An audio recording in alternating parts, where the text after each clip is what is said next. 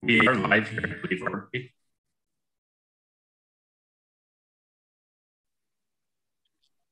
Okay, Marigots, we're live. Okay, thank you. Good evening, everyone, and welcome to Perth East Council, this 21st day of December. I'd like to call the meeting to order. If everyone could please bow their heads for a moment of reflection.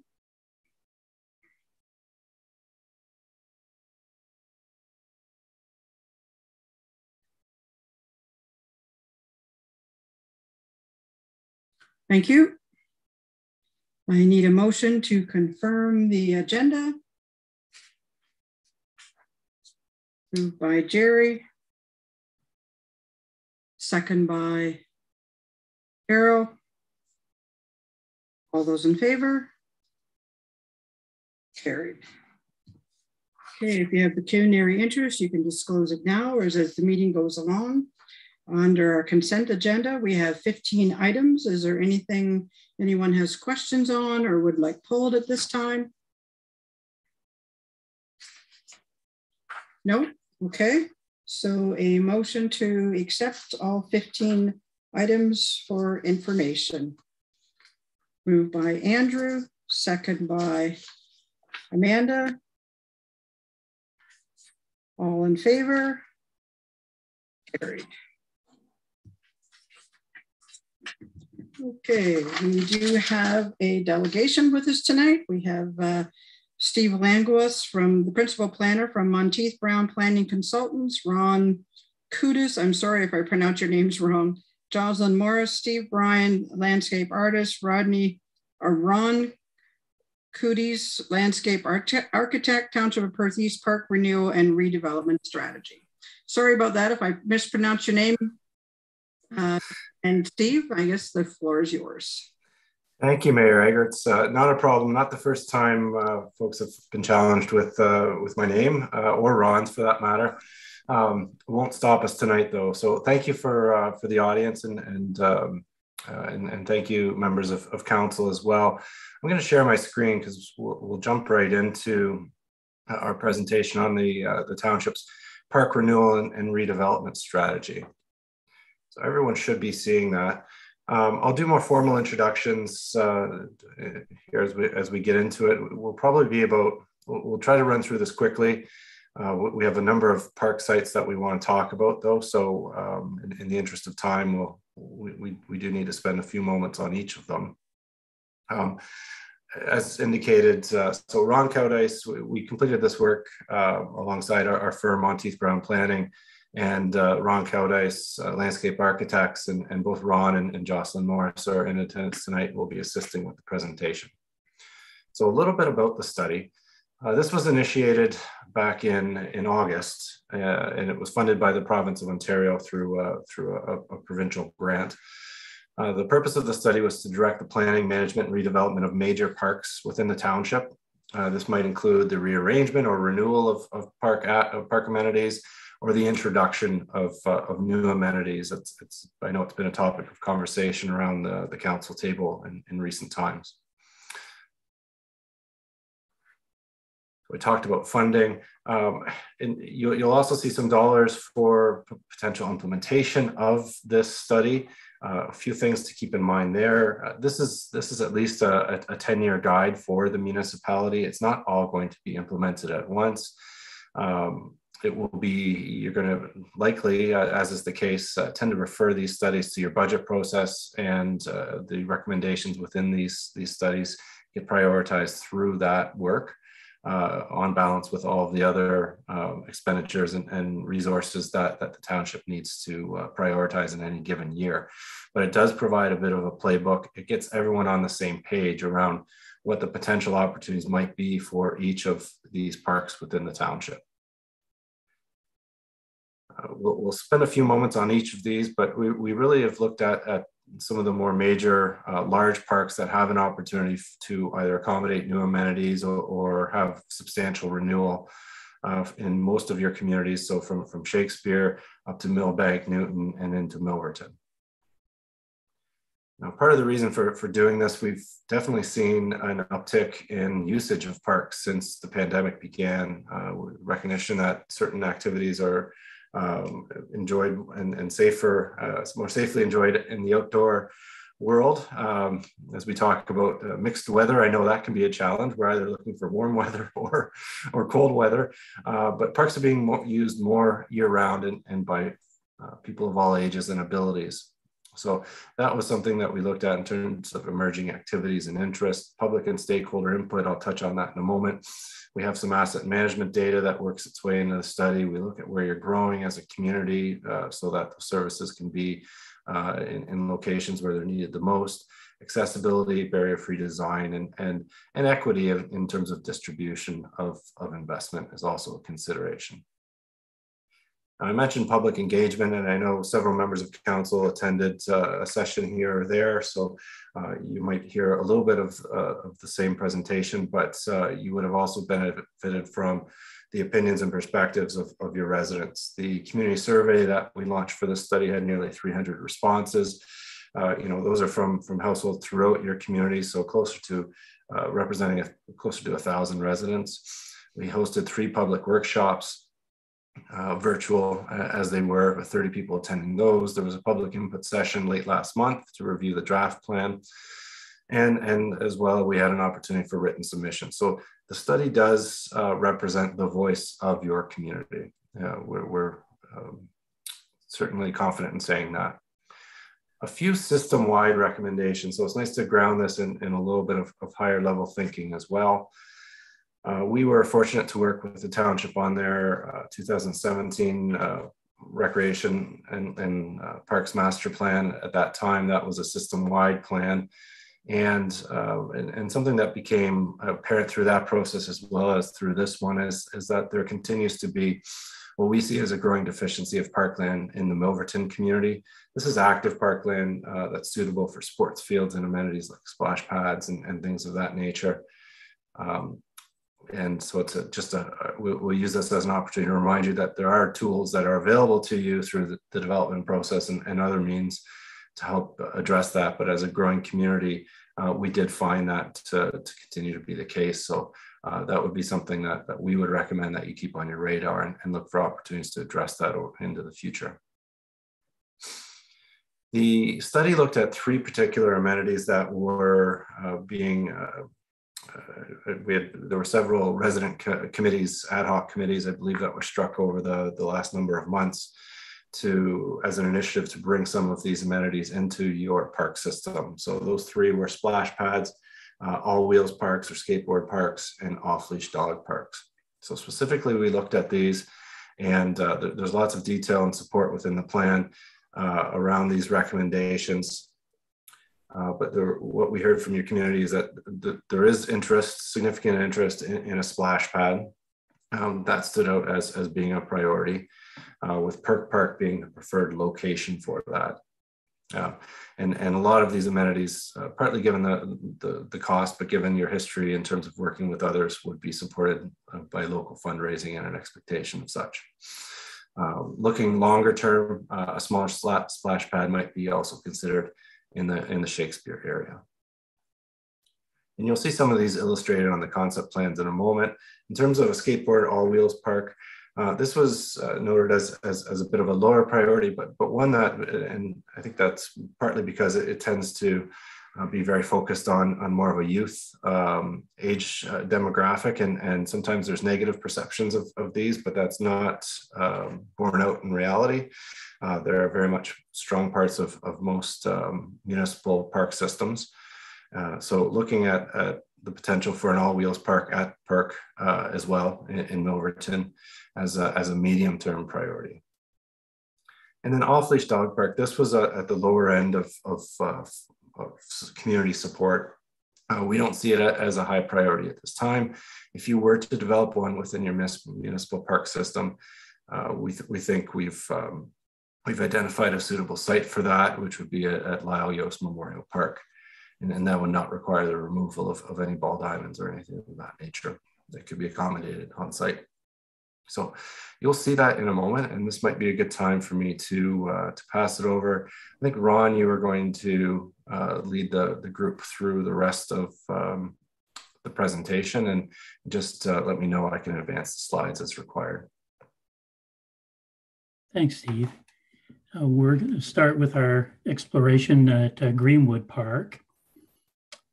And at Greenwood, we identified high, medium, and low priorities. And in the high priority category, we looked at a new playground, a renewal of the playground that's there, and as well a renewal of the picnic shelter, but this time including accessible washrooms with security lighting.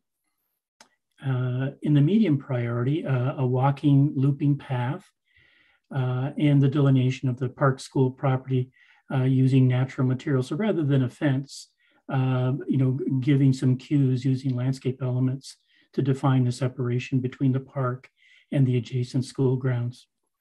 And on the lower priority, multi-use courts, a tennis court, which has the ability to be converted to pickleball courts. And we're finding pickleball is gaining a lot of popularity over, I think, as people are coming back from the States, where they're experiencing pickleball leagues and such, and bringing the desire to play it here as well. So the recommendation is to initiate the high and medium priority improvements in the short term. That was the playground pavilion and walking paths as the funding allows, and then monitor demand for the multi-use courts at the site and consider this project as part of the future phase. The next slide illustrates where these features might be placed. If you're familiar with Greenwood, at the bottom of the screen is Cobalt Street, and then to your right is the cemetery.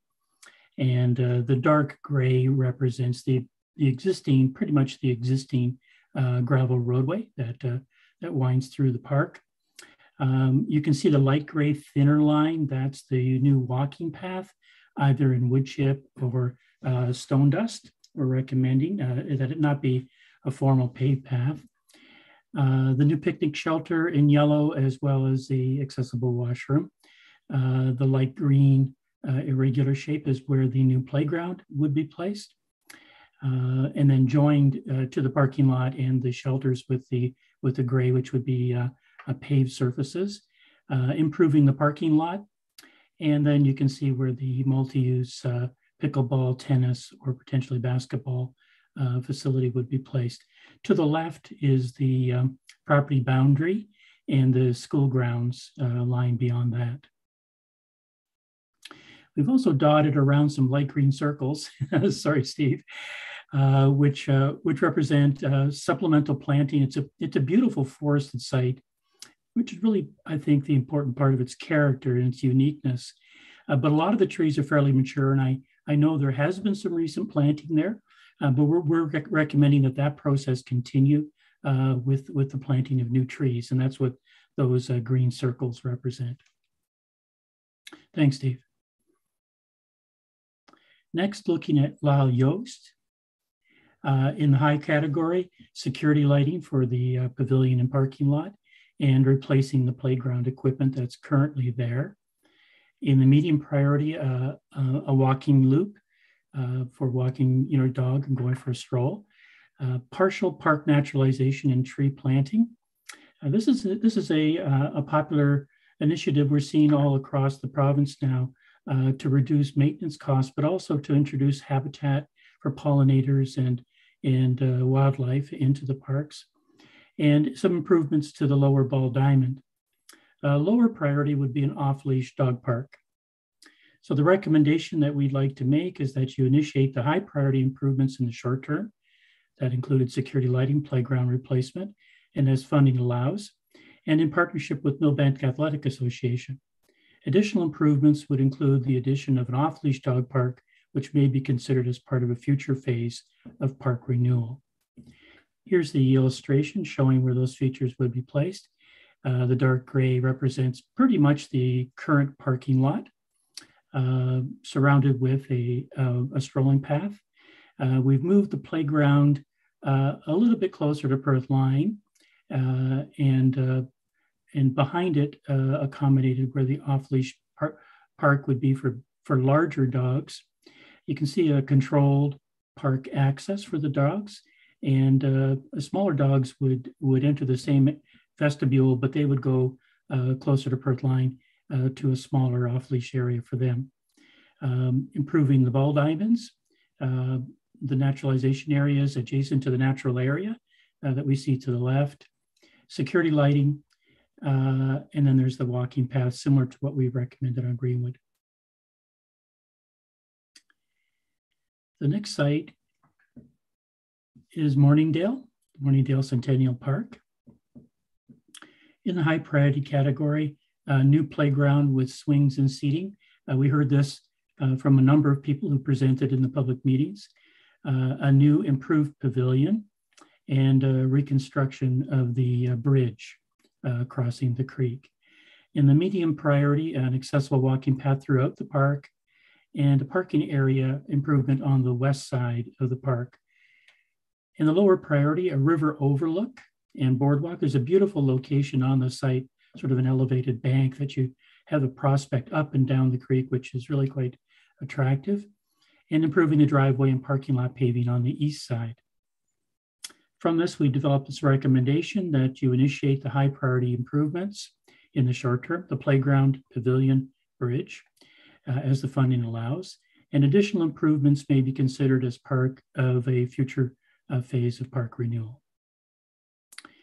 We have two illustrations to show you. On the east side, you can see the existing structure, the existing pavilion where we're recommending improvements and an accessible washroom being added to that. Behind there is a improved parking area. You can see the river outlook where it's positioned, and you can see what I was suggesting. You can look up and down the Nith from that location in an elevated spot. Following the yellow paths, you can go down and over the Nith on an improved bridge. You know the site now, it's sort of a concrete apron that's there that needs some repairs. New improved playground and swings. We made a note there to avoid the weeping bed. There's a septic field adjacent to that. And then we've connected the path around and up to 73 line there so that people can access the park from there or go across to the west side. And we've suggested a boardwalk. There's sort of a natural wetland area there that it would form a really interesting spot to explore. So that's one of the suggestions we've made. In addition, we've improved the location for the hitching post for people who arrive here by horse and buggy. And then putting a new backstop in the open play area to accommodate baseball. This is the west side. You can see where the bridge reconstruction would happen, the improvement of the walking path, the existing Dunbar cabin, which would remain there in the short term, and then the improvement of the parking area. Again, the green dots representing new trees to be planted on the site.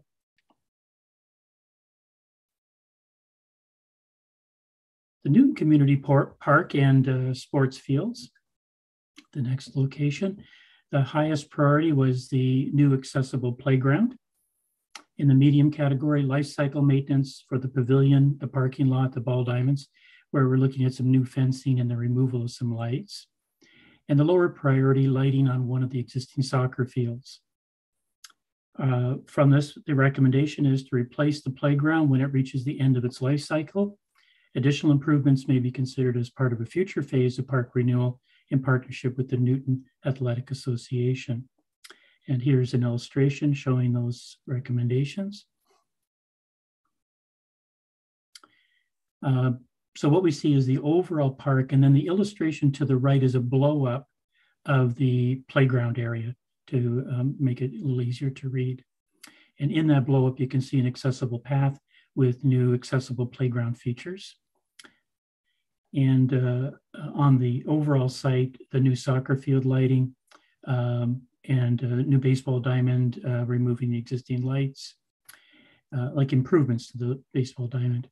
And then the existing pavilion and washrooms that you see there. This park's in pretty good condition, well used and well managed and maintained.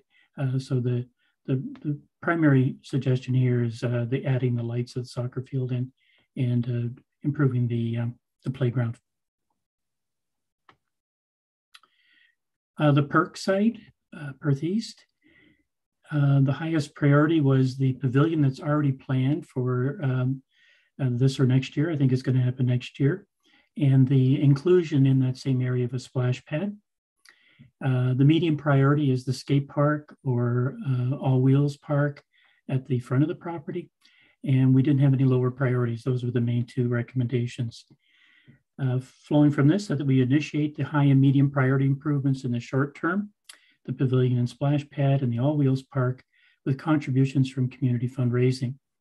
Additional improvements may be considered as part of future phases of park renewal. Here's the site. Of course, your existing arena and community center. We've made some small adjustments to the layout of the parking lot that you can see there in order to accommodate the all wheels park that's there. We worked out the parking allocation, and the result of carving out that space would be the loss of just 3 parking spaces. Moving the hitching post to an area that's sort of out of the way from the main flow of traffic.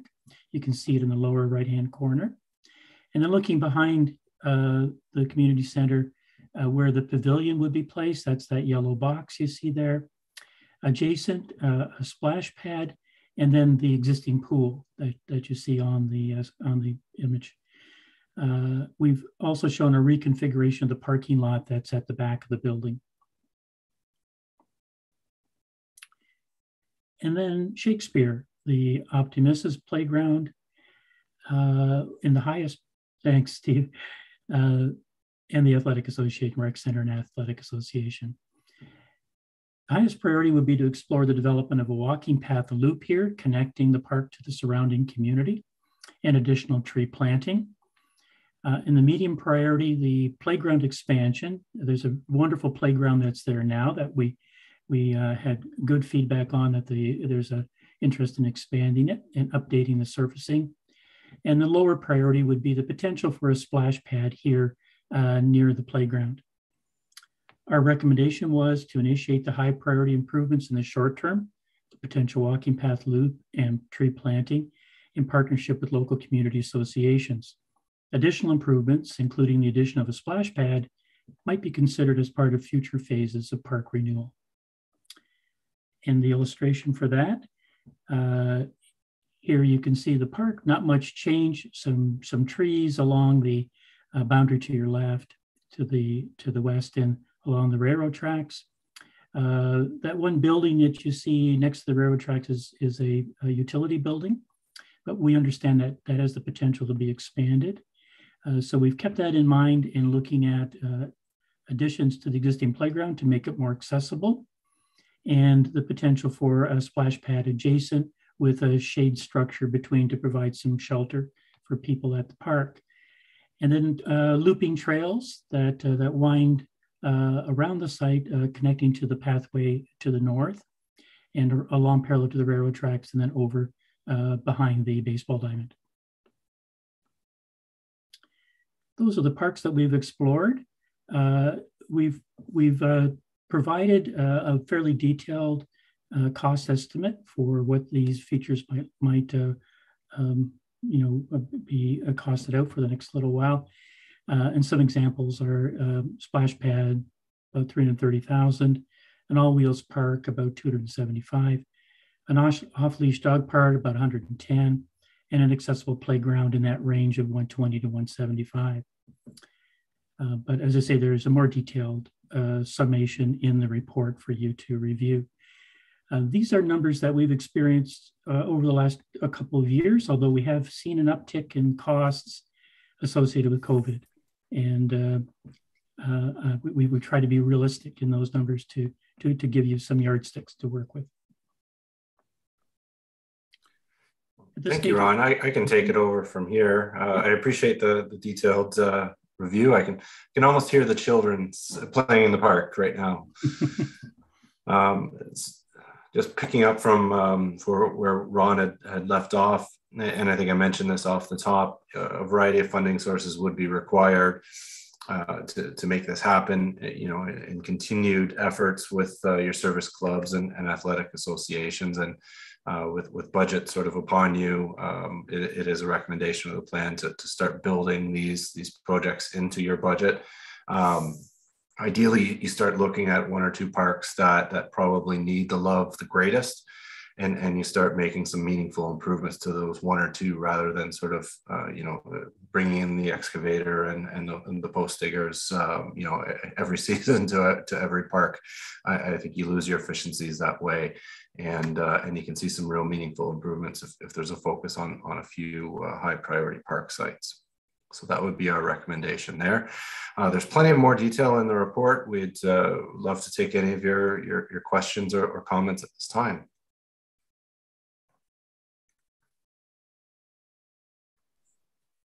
Okay, thanks, gentlemen. Any questions, Daryl? Yeah, just to clear up here, refresh me. When the consultation meetings went on and the sessions in the public, was it available, the pricing to the public? The big thing I see here is the actual costs of this. When you start explaining the costs of this, asset management to the community, they're like, oh, okay. So I'm just wondering how much was available when we had the community involved. That probably wasn't a big aspect. Was it right available? Thank you, Councillor Herlick. We had the full draft report, which included all of the costing, was posted on the municipal website in November. It was posted in advance of the final virtual public information session and during the public, the 2-week period for submission. So it would have been available at that point in time. But, as we started into the process, it was more a matter of looking at needs and priorities and then building the costs up to respond to the local, the locally appropriate level of design too, because, a playground or a splash pad, they can be large, they can be small. So we wanted to price out something that would be reflective of local needs. Okay, no, great, thanks. And then just the second part, yes. You touched on the COVID-19 aspect around pricing.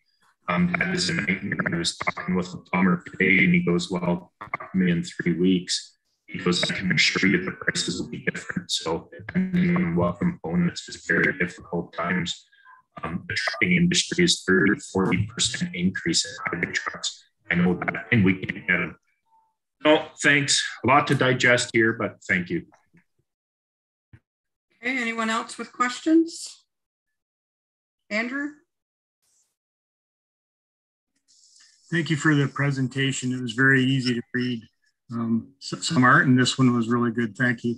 I just have a couple of questions. The main one would be about, in the past, our decision-making process has included competing facilities, and we've actually set adrift a couple of facilities in the past because they were competing with the other facilities in the area. Was that considered in this report? Thank you. Thank you. Through you, Madam Mayor, Councillor McAlpine. Yes, in terms of, especially for a splash pad and a skateboard park, we're aware of those other amenities that exist within your region. Depending on where you live in Perth East, they tend to be anywhere from usually 15 or closer to 20 to 25-minute drive from a Milverton or a Shakespeare to some of those facilities in a Wellesley or Listowel or Wilmot, what have you. So, we recognize that. I think more and more, those are amenities that are being delivered more at a local level. And I don't suggest that you have a splash pad in every community in the township. So, we wanted to find a bit of that balance, but there's a recognition if you're throwing 3 kids in a vehicle, or if you're just able to go down the road, they are well-used amenities for at least 6 months of the year, and it is increasingly becoming a desired level of service at the local level, but because of cost and the operating costs as well, and I think we've documented that in the report. I want to say for a splash pad, I'd have to go back to it, but we usually see 15 or to 20 to 25,000 a year in terms of operating costs for a splash pad, and almost all of that is in water costs. So it depends on your local water rates. And there's ways to recapture that, but that comes with front-end costs in terms of technology and staff costs as well. So there's a few ways to deal with that. But certainly I think that's why we tried to reflect that desire locally, with recognizing that there's other experiences that are serving other residents in other municipalities first and foremost. And kind of if I may follow up, something that your group mentioned was a distribution of investment throughout the township. I know we're looking only at our facilities, like Perth East owned facilities. When I look on page 2 of the report, the well-written report, I see a pretty high concentration. I'm just wondering if that may create other issues. And did that come up at all during the consultation with the different user groups, I guess is my question. Sorry, I apologize. I missed a couple words in there. What a concentration of? Could you repeat that? You had mentioned, Steve, about distribution of investment. Sorry, I'm trying to read at the same time here. Got it. Distribution of investment in your presentation. When we look at page 2 of the report, we see a fairly high concentration in one area in conjunction with the competing facilities theory, I guess, which we've made decisions on before. Was that picked up on by anybody in any of the groups during the consultations? I think what I can say to that is each community in each park has its own sort of unique flavor to it, and you have a very strong volunteer commitment across your entire municipality, and that's commendable of your residents and the service clubs and the groups, and we want to continue to foster that through the study. So nothing in here is intended to sort of discourage them from continuing to invest as residents and fundraisers in their parks. But some of your parks, Perk, for example, Mornington and Morningdale and Greenwood, don't really have an association that looks after them. So, in part, that may mean finding other funding sources. And we also do look at where your greatest population is, because convenience does tend to lead to greater use of amenities. So that's a primary reason why you would see a splash pad and an all wheels park recommended in Milverton as your largest settlement area and your fastest growing community as well. So it would be reflective of the population that has access to those facilities. I keep going. Okay. Go another one. So I'm just curious. So there's a lot of walking paths, which are great. There's actually an unutilized one in around the soccer field for the Optimists in Shakespeare. It's not on our land, but it's a lot. I know from that group, it's a lot of work to keep that going.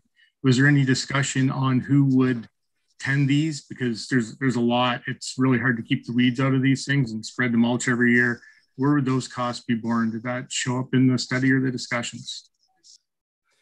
Ron, you may want to speak to, I don't know, maintenance of these from a design perspective. In terms of overall maintenance and operation costs, that's not really factored into the study to any great degree, other than noting some areas where it would be more substantial as a level of service, such as the splash pad. And from a maintenance perspective, I find the stone dust is a lot less maintenance. The weeds do and creep on the surface, but like with your infields and your baseball diamonds, they have a special rake that's pulled behind a tractor, and once or twice a year is all it really requires. And then from time to time, some topping up. Where the bark or mulch paths, they're constantly decomposing, so it's a constant renewal. So, most of the parks we're doing are stone dust rather than bark chips. Thank you. Okay, anyone else with questions? No? Oh, Jerry? Yeah, thanks, Mary. It's not a question, just a comment. So as back in 2017, I did chair the committee for the study of the park, of the recreation study. So I was a little hesitant to, when this was brought forward, that we just had the study in 17. Why do we need another study? But now, having seen this study, I've been very impressed. I appreciate all the work that's been done. Again, it is a 10-year plan. We do have the pavilion at Perk, so that's started. We're going to get going. Again, and I think I'm not speaking for all my council members, but it is 10 years. We're not going to be able to do this next year, in 2 years, 5 years. It's going to be a process. Similar with the recreation study. I want to see this, and I think we do. We want to see this come back every year. We want to see what where we've hit, which of the points we've improved on, and the same with this plan. I want to see it come back. Obviously, we got to approve it first, but I want to see it come back. What have we done? Where are we going? So, just much appreciative of the report, and I'm glad that we got it done. Again, I was a little hesitant, but it's a great little roadmap for the township for the future. So just to answer Jerry's question, Wes and Becky and Teresa and I had a meeting this afternoon, and the idea is we're going to incorporate this into our capital budget, and their staff is going to bring back a 10-year capital forecast of the items that are in this report and how we can start to look at them and fix them. So it is going to be looked at, Jerry.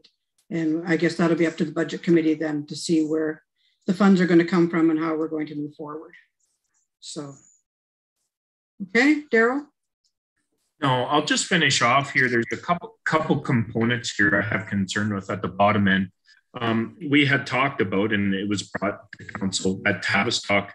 It's pretty much go. I believe it's going to be installed in the next year. They are putting a splash pad in, so that's about a 10-minute drive. And on top of that, I'm just wondering, far as surfacing of the yard. So the main diamond in Shakespeare and the booth there, that's all gravel yard yet. And it's no secret Shakespeare has an incredible ball following and very good ball teams, and it's busy. And I'm just wondering if that's something, I know maybe this is out of the realm, but yet it is. It's a nice amenity to have the pavement right there for people with their ball bags, etc. It just wasn't mentioned here. I didn't see. So it just the yard in around there, for to pave that section would be a nice slice, I would think. And it wasn't put in here. So I'm just concerned maybe if that's something that could be caught on.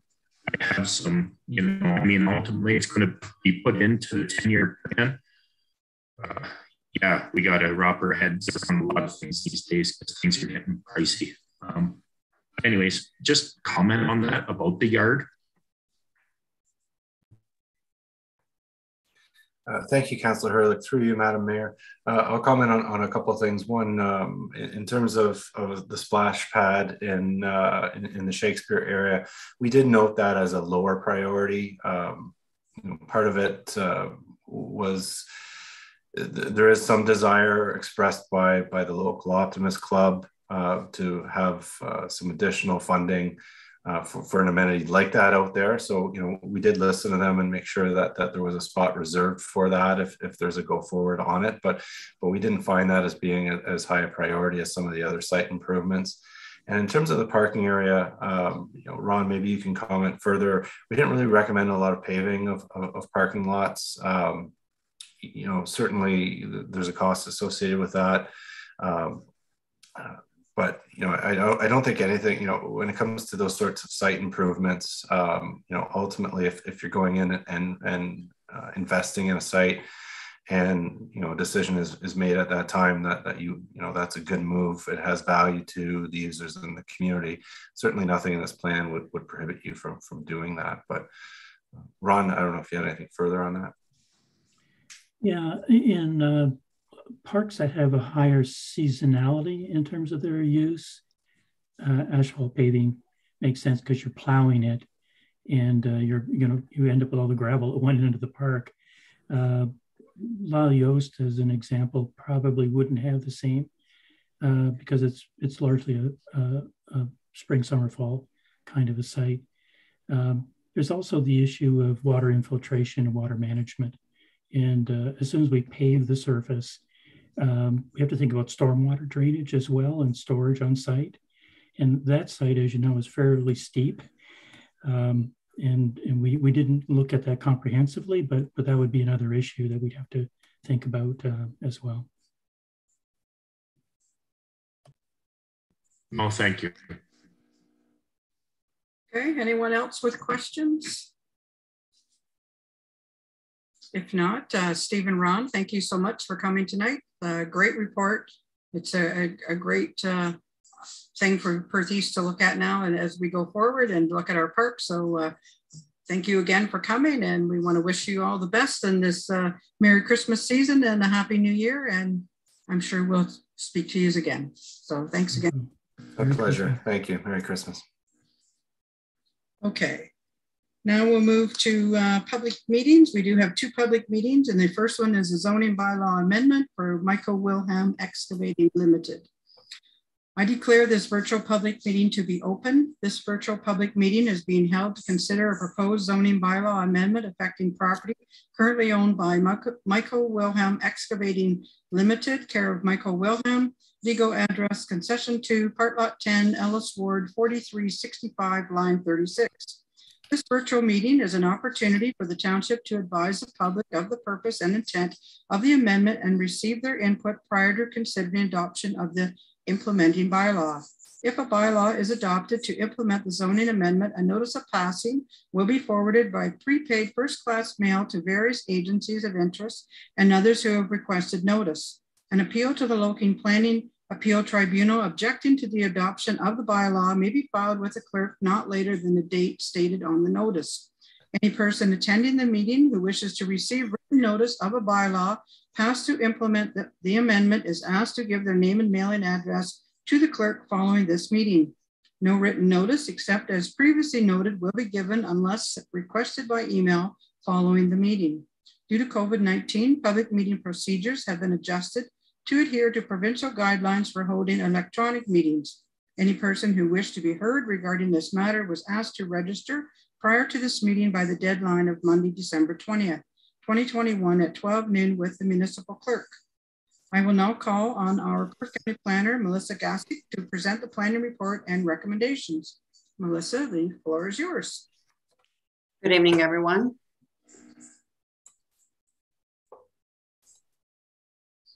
Let me just share my screen. Just give me 1 second.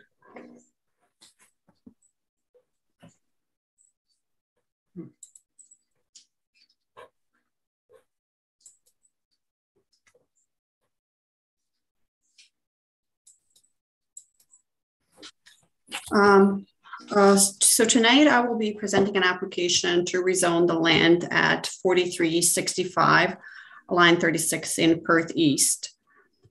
The subject land is located at the southeast corner of Perth line 36 and Road 125. The site has an active aggregate operation and is subject to Aggregate Resource Act license number 625419.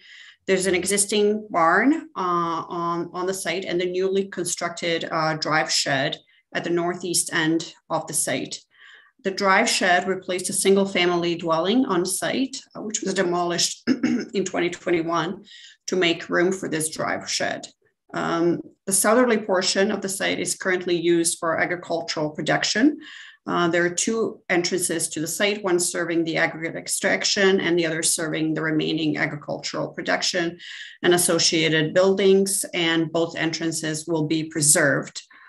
The applicant proposes to construct a new single-family dwelling, 2 stories in height, with a ground floor area of approximately 140 square meters in place of the existing barn. So you see that red outline, that's where it's going to go.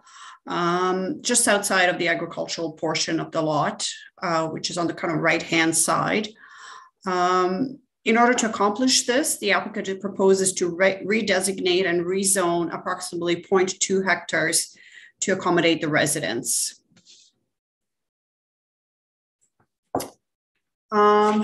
Today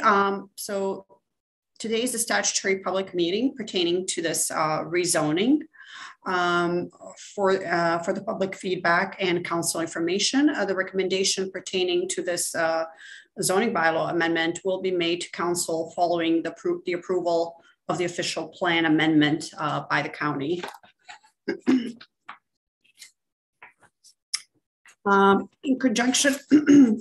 In conjunction with the proposed development, the applicant undertook an aggregate impact assessment done by Robert Gibson Consulting Services. It's included as an attachment in my report. The report concluded, the aggregate impact report concluded that the new dwelling would not negatively impact or cause any additional sterilization of the primary or secondary aggregate resource, nor will the new dwelling result in significant sterilization of good quality aggregate from within the licensed pit. Also, in conjunction with this development, the applicant commissioned an archaeological assessment done by ARA, which asks for monitoring of any future ground disturbance work within the 50-meter sort of buffer of the protected area. And I don't know if you can see it on the image, it's that green outline. That's the protected area. That's the 50-meter buffer. Next slide. So the amendment proposes to rezone a small portion of the aggregate lands to accommodate this future residents from the mineral aggregate resources special zone 4 to agricultural zone A. The zoning bylaw amendment application has been brought forth in conjunction with an official plan amendment application, which seeks to similarly redesignate the mineral aggregate resource license pit to agricultural designation. So the proposed development will not have a negligible impact on the overall viability and extraction capabilities of the site, as the area to be rezoned is already used for agriculture and not a part of the extraction area. And the new dwelling will be erected in place of the existing barn. The aggregate resources assessment concluded that this rezoning of 0.2 hectares of the land to accommodate the reconstruction of the residence is insignificant to the overall capacity of the site in terms of extraction. And this redevelopment protects the mineral aggregate resource as much as possible and in consistency with the provincial policy statement. Also, we will be recommending a hold to be put on the land so that any future development activity is properly monitored and that archaeological findings and heritage attributes are protected in consistency with the PPS for the preservation of cultural heritage. This concludes my presentation. Thank you. I would be happy to answer any questions you might have. Okay, thanks, Melissa. No one registered to make a presentation or speak in opposition of the application. No one registered to make a presentation or speak in support of the application other than the applicant or the applicant's agent. Caroline Baker, agent, registered to speak on behalf of the applicant, D14Z11-2020-PE, and Michael Wilhelm has registered to answer questions with regards to this application. So Caroline, the floor is yours. Good evening to the mayor and members of council. Firstly, thank you to staff for reviewing this application and their thorough and helpful presentation. Really, and I apologize, I was here to answer any questions that council may have or members of the public, but certainly we're in agreement with staff's conclusions and recommendations in their report. And as mentioned, Mr.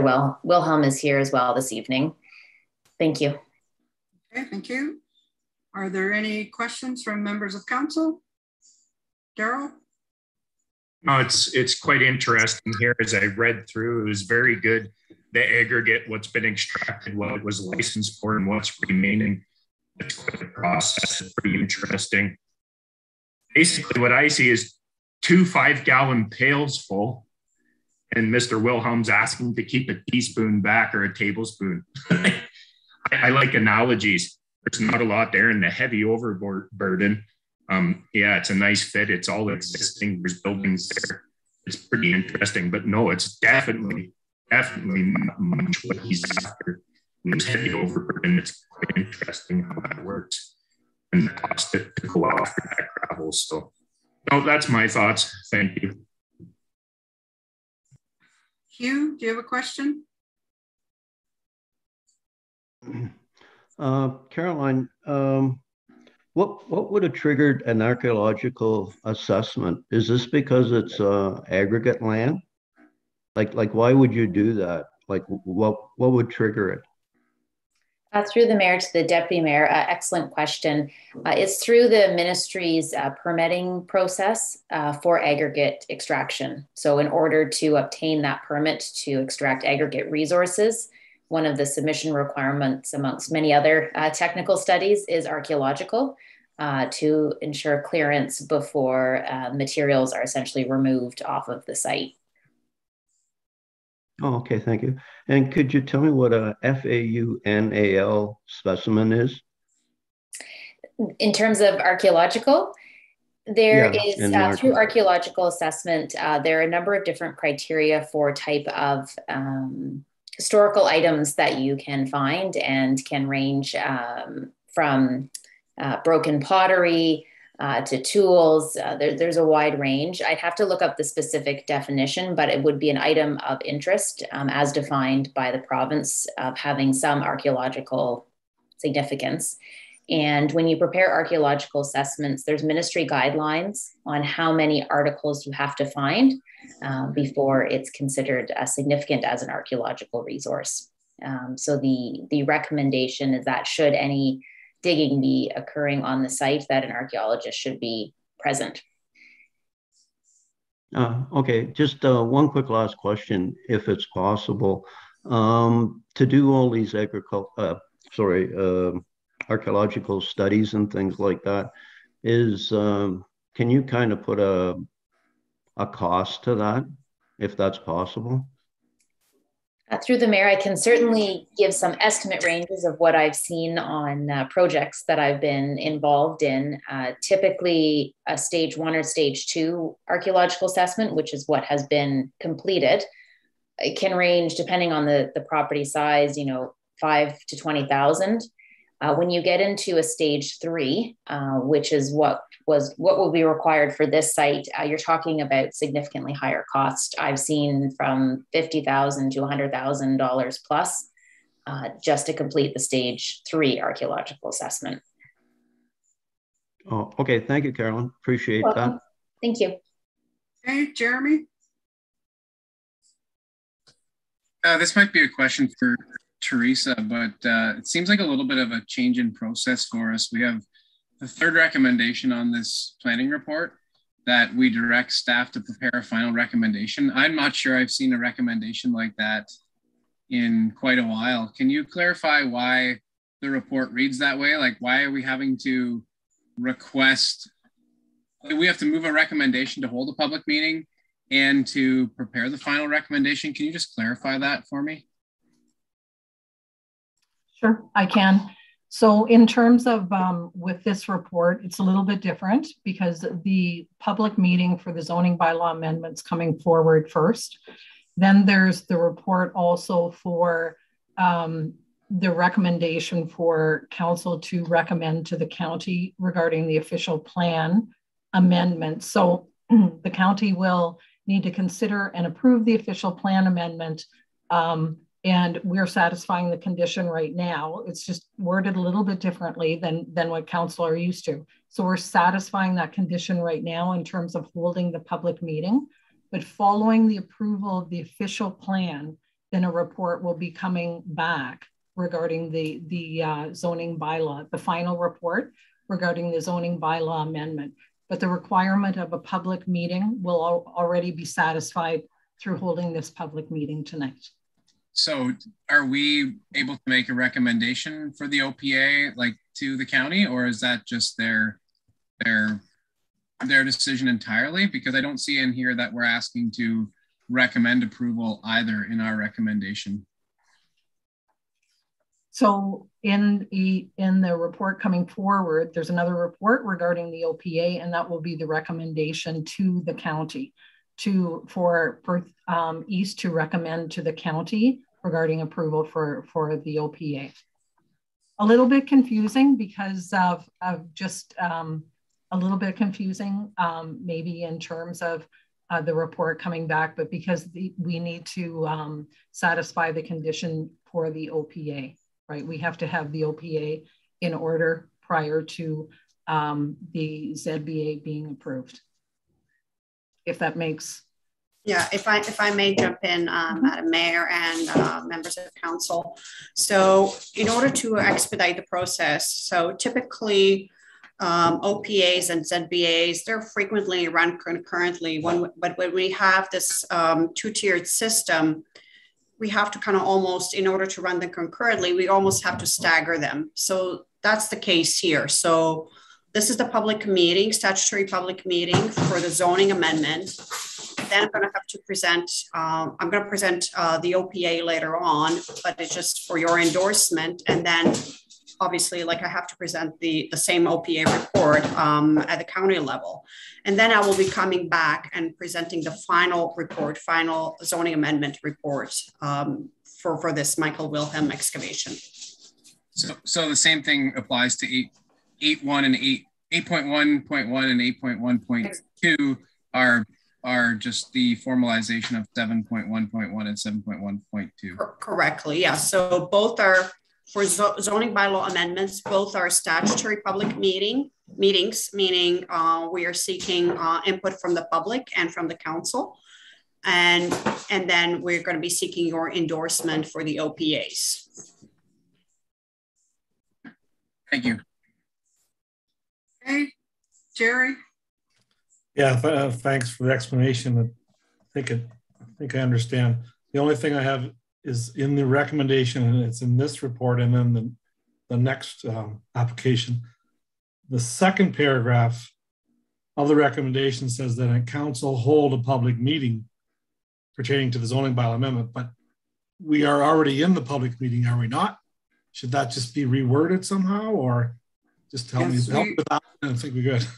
Melissa and I had that conversation today, and we're going to change the word hold to held. Okay, so we held a meeting, so that should clear it up. That is correct. Like the resolution will actually have the correct wording. Yeah. Okay, any other questions to the report, Andrew? Yes, thank you for the report. I have a question about the report. A couple of questions. So was there any comments received from the circulation? From the notice? Through Madam Mayor, you mean pertaining to the application from the public?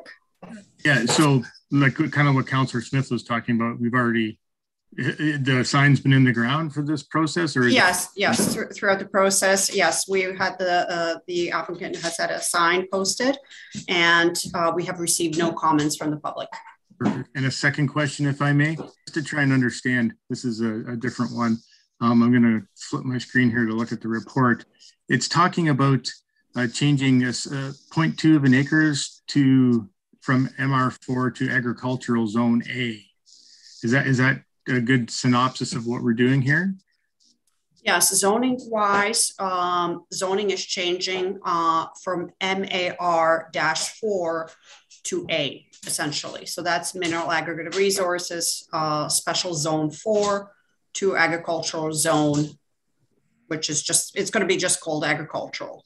And that's just for I don't know if that house is still there or not. I actually used to live across the street from there, but if you remember the first slide where that red outline is, that's going to be rezoned, only that portion. Agriculture. Exactly, yes. I'm just asking it, and I'm not questioning the report at all. It's a great report. Just it kind of looks more like a severance. Farmhouse. No, yes.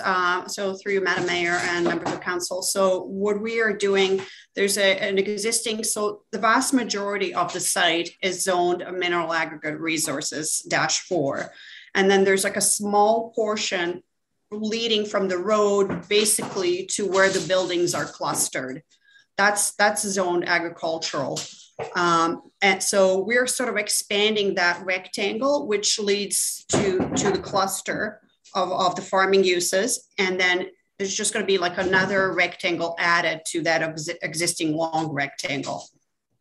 The existing is already agriculture. Correct. Perfect. Thank you.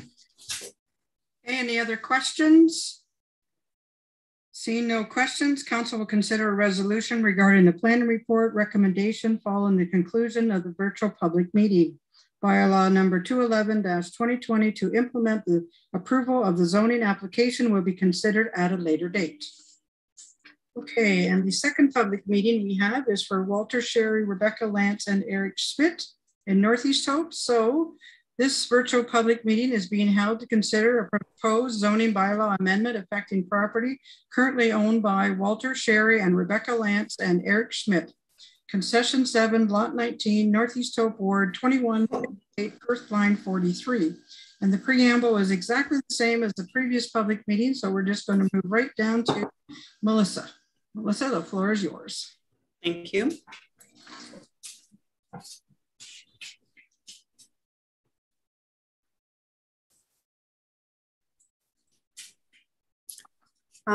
So this is an application to rezone the lands at 2158 Perth Line in Perth East.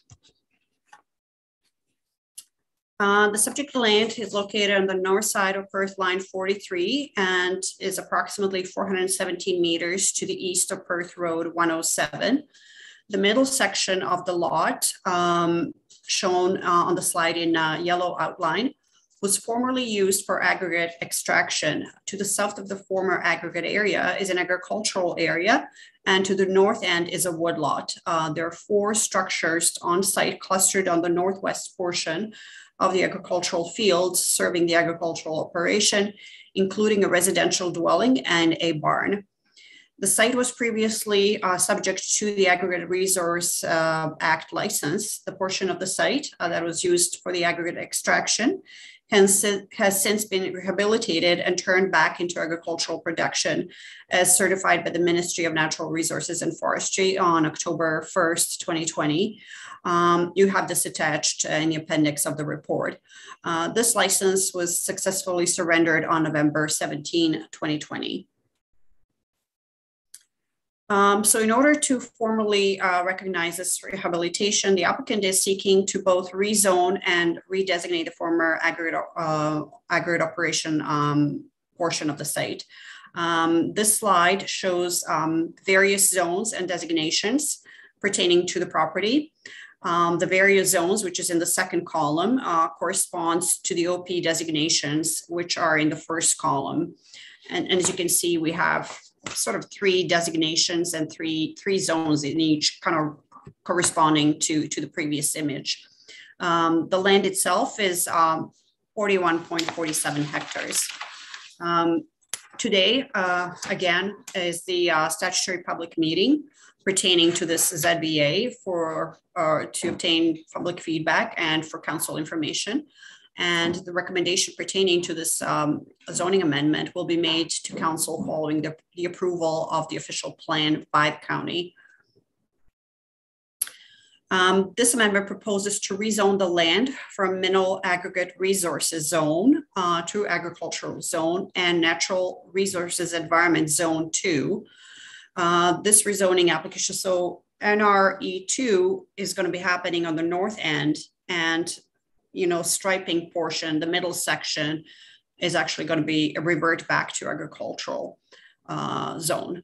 This rezoning application has been brought forward in conjunction with an official plan amendment, which seeks to redesignate, the same sort of section of the lot to the mineral aggregate / license bit resource and also agricultural designation. The northern portion will be natural environment designation.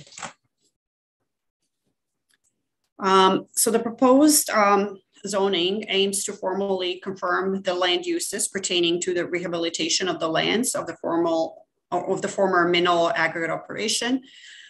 This new use will be consistent and compatible with the adjoining agricultural use. It will have roughly the same acreage and soil capability as it existed previously, save and except the area to the north, which will be rezoned to suit the adjacent natural heritage and to increase its protection and recognize its extent. The proposed rezoning will conform to the County of Perth official plan once the official plan is approved by the county. And this concludes my presentation. I would be happy to answer any questions you might have. Okay, thanks, Melissa. No one registered to make a presentation or speak in opposition of the application. No one registered to make a presentation to speak in support of the application other than the applicant or the applicant's agent. Caroline Baker, agent, has registered to speak on behalf of application D14Z10-2021-PE, and applicant Walter Lance has registered to speak to answer questions with regards to this application. Caroline, do you have comments? Good evening. No, good evening again. Thank you for the second chance to speak. As mentioned, in my view, this is a relatively straightforward application in that the aggregate has been fully extracted. The appropriate steps have been taken with the ministry to close their license, and they're simply looking to ensure that the lands continue to be designated and zoned for agricultural uses over the long term. So certainly we are in agreement with staff's recommendations and can be here to answer any questions. Okay, are there any questions from members of council? Seeing no questions, council will consider a resolution regarding the planning report recommendation following the conclusion of the virtual public meeting. Bylaw number 210-2021 to implement the approval of the zoning application will be considered at a later date. The virtual public meeting is now concluded and will continue with the regular meeting of council. The first motion that we have from our first public meeting is that Council of the Township of Perth East received a report dated December 21, 2021, prepared by the planner entitled Zoning Bylaw Amendment Number D14Z11-2020-PE pertaining to the lands at Part Lot 10, concession to Ellis Ward, Township of Perth East, 4365, line 36 for information, and that council held a public meeting pertaining to the zoning bylaw amendment in order to receive comments from the public, and that council directs staff to prepare a final recommendation report for the zoning bylaw amendment for council's consideration. Moved by Carol, second by Jeremy. All in favor? Carried. And the second motion that we have is that the Council of the Township of Perth East receive the report dated December 21, 2021, prepared by the planner entitled Zoning Bylaw Amendment D14-Z10-2021-PE pertaining to the lands at Lot 19, Concession 7, Northeast Hope Ward, Township of Perth East, 2158, Perth line 43 for information, and that council held a public meeting pertaining to the zoning bylaw amendment in order to receive comments from the public, and that council directs staff to prepare a final recommendation report for the zoning bylaw amendment for council's consideration. Moved by Jerry, second by Andrew. All in favor? Carried. Okay, now we have no public hearings. We have planning reports, and the first planning report is the official plan amendment for Michael Wilhelm Excavating. Melissa, the floor is yours.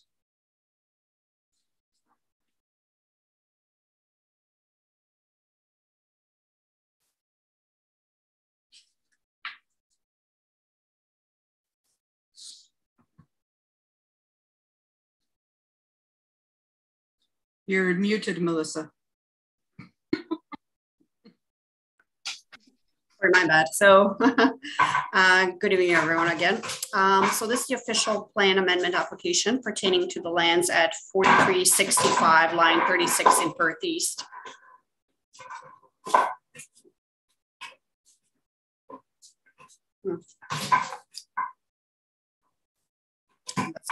Moving.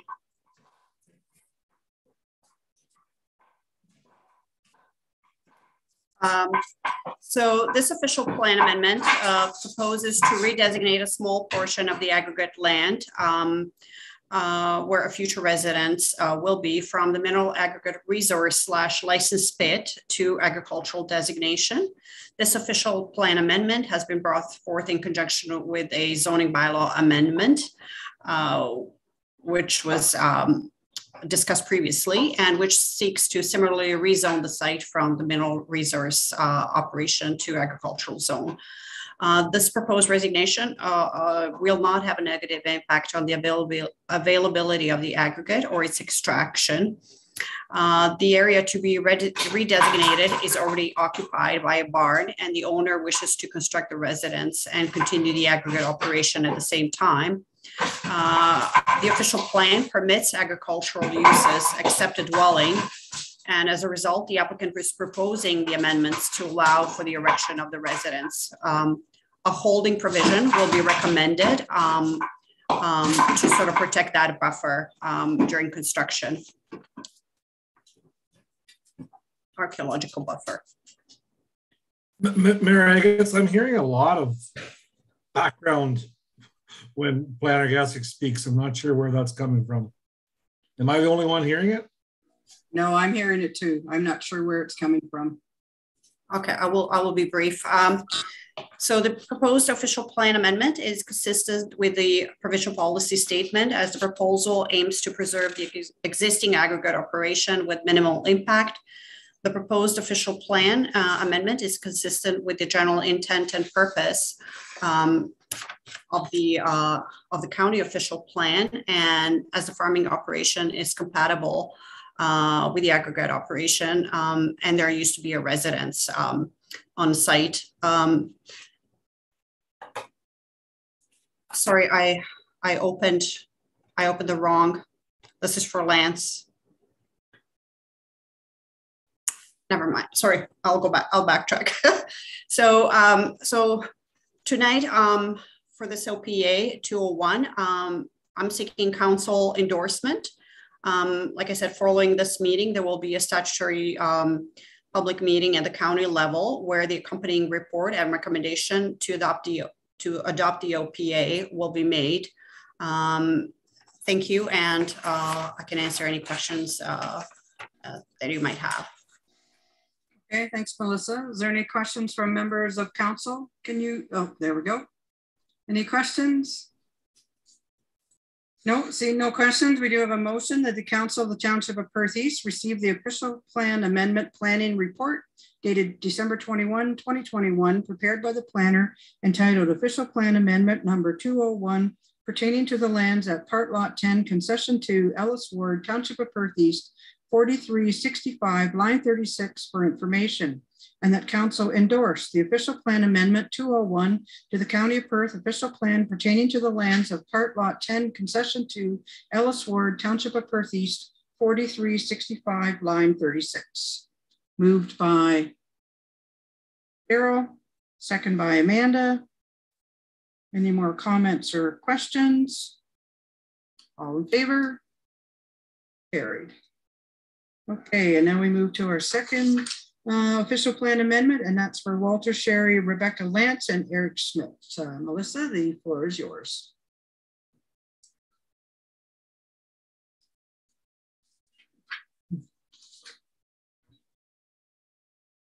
I'll try to be very brief again.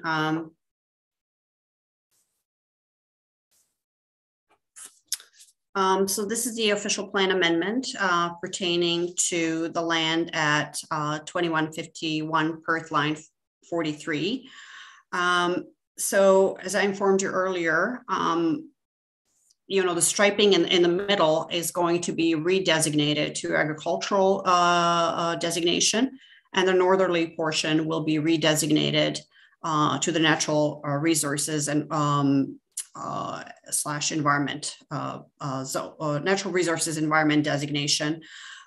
This proposed OPA is consistent with the provincial policy statement, as this redesignation aims to expand protections and area coverage for the natural heritage feature to the north, and also the remaining aggregate operation, former aggregate operation, will be redesignated to approximately the same acreage and soil capabilities, and as certified by the Ministry of Natural Resources and Forestry.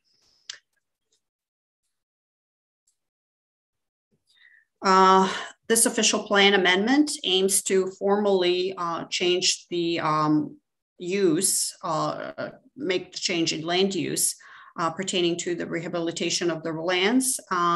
This new designation will be consistent and compatible with the adjoining agricultural use and will, as discussed previously, save and accept that area to the north. The proposed official plan amendment is consistent with the general intent and purpose of the official plan. Again, this application here, I'm seeking just endorsement for this OPA 203. Following this meeting, there will be a statutory public meeting at the county level where the accompanying report and recommendation to adopt the OPA will be made. Thank you. Okay, thanks, Melissa. Is there any questions from members of council? Seeing no questions, we have a motion that the Council of the Township of Perth East receive the official plan amendment planning report dated December 21, 2021, prepared by the planner, entitled Official Plan Amendment Number 203 pertaining to the lands at Lot 19, Concession 7, Northeast Hope Ward, Township of Perth East, 2158, Perth Line 43, for information. And that council endorse the official plan amendment 203 to the County of Perth official plan pertaining to the lands of at Lot 19, Concession 7, Northeast Hope Ward, Township of Perth East, 2158, Perth Line 43. Moved by Amanda, second by Jerry. Is there any more comments or questions? All in favor? Carried. Anything else, Melissa, for you? No, that's it. Thank you. Okay, thank you. Thanks, Melissa. Thank you. Okay, we're going to move to the next planning item, and that's consent to sever for Gerald and Rita Schaefer. And Adam, the floor is yours. Evening, Your Worship, members of council, and I'm going to share screen and walk council through this application. And I trust everybody can see the air photo. Yes, we can. Okay, thank you. So the subject lands are located at the southwest corner of line 39 and road 122. The farm lot has an area of 81.2 hectares, sorry, 81.2 acres. And the farm severed lot would have an area of 1.38 acres with just a little over 200 feet of frontage. The home farm for this property is located just north, a little bit further up road 122. The farm lot's currently cash cropped, and this is the McCaffrey drain. In my staff report, I indicated it was the Court drain. That was a typo. It's McCaffrey.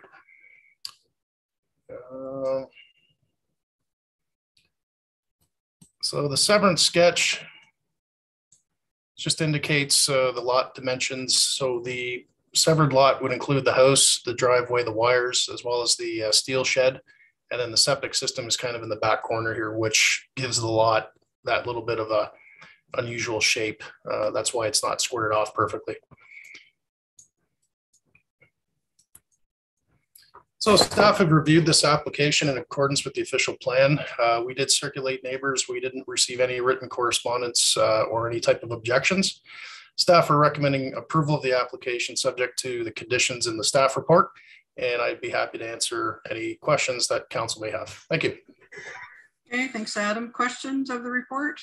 Daryl? Yeah, no, when I first noticed the hedge there, I was just wondering how big that was. And then you look at the direction, that hedge has probably got some height to it from what I understand, and works as a windbreak too from the south. Yeah, sorry, through you, Your Worship, to Councillor Herlick. I actually forgot to walk you through the site photos. There's only 2 of them, but maybe I can just do that quickly. Sure. So the site photos, this is from the driveway looking out. So there's some mature trees here, but basically the lot's surrounded by cornfield. And this is looking north on 122. So again, there's a few small trees, but the lot is really defined and encompassed by that cash crop field. And this photo again, just most of the mature tree covers on the south side, and just photo of the posting in accordance with the Planning Act. Okay, any more questions? Oh, that's good. Thanks, eh? No, I just wanted to touch on that a little more. Thanks. Okay, anyone else with questions? No questions? Okay, we do have a motion that the Council of the Township of Perth East receive the report entitled Application for Consent to Sever B45-21 affecting lands described as Lot 12, Concession 15, Ellis Ward, Township of Perth East, 4352 Road 122, dated December 21, 2021. And that Council recommends that the County of Perth Land Division Committee approve the application for consent to sever B45-21 for lands described as Lot 12, Concession 15, Ellis Ward, Township of Perth East, 4352 Road 122, subject to the following conditions. And there's 9 conditions, and I'm going to give you the Reader's Digest versions. So number 1 is confirmation be received from the solicitor that the certificate of the official will be scanned and attached to the electronic register. That number 2, the Land Division Committee approve description that is consistent with the application. Number 3, the confirmation be received by the Land Division Committee that the notice sign and the frame posted on the subject property has been returned. Number 4, the confirmation be received the property owner has entered into an agreement with the County of Perth to prohibit any new permanent resident dwellings on the retained farm lot. Number 5, that Perth East all taxes have been paid in full to Perth East. Number 6, that confirmation be received from the Township of Perth East. All financial requirements are met. Number 7, that Perth East, the drains have all been reviewed and updated. Number 8, confirmation be received for Perth East that the amendment to the Township's Perth East zoning, Township of Perth East implementing zoning bylaw has been adopted to zone the proposed severed lot to permit only a dwelling and accessory uses, buildings and structures. And number 9, that confirmation be received from the Township that the retained farm lot has been assigned as a municipal address and the lot owners contains a municipal address signed with the cost of any of this new signage be borne by the applicants. So we need a mover and a seconder for all that.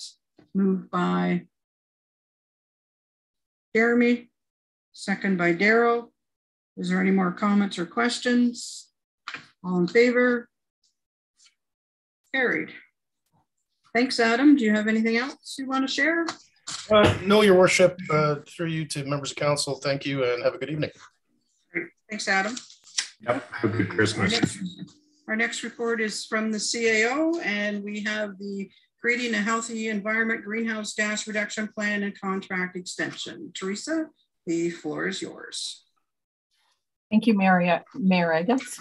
The report before council is just an example of the positive collaboration we have between the 7 municipalities. If there's an opportunity for funding, it's certainly great to work together and have that collaboration and to have a plan in place. That would be extremely beneficial. As well, that's been indicated previously, in addition to the climate change plan, the coordinator position supports Perth East and works extensively with our staff members to meet compliance in such things as the energy and the conservation demand management plan. And that's different reporting that we have to do in order to meet provincial legislation. That's all I have to add to the report, but I certainly am available to answer any questions that council may have. Any questions for Teresa? Daryl? Yeah, no, thanks there for clearing that up on the provincial mandate component.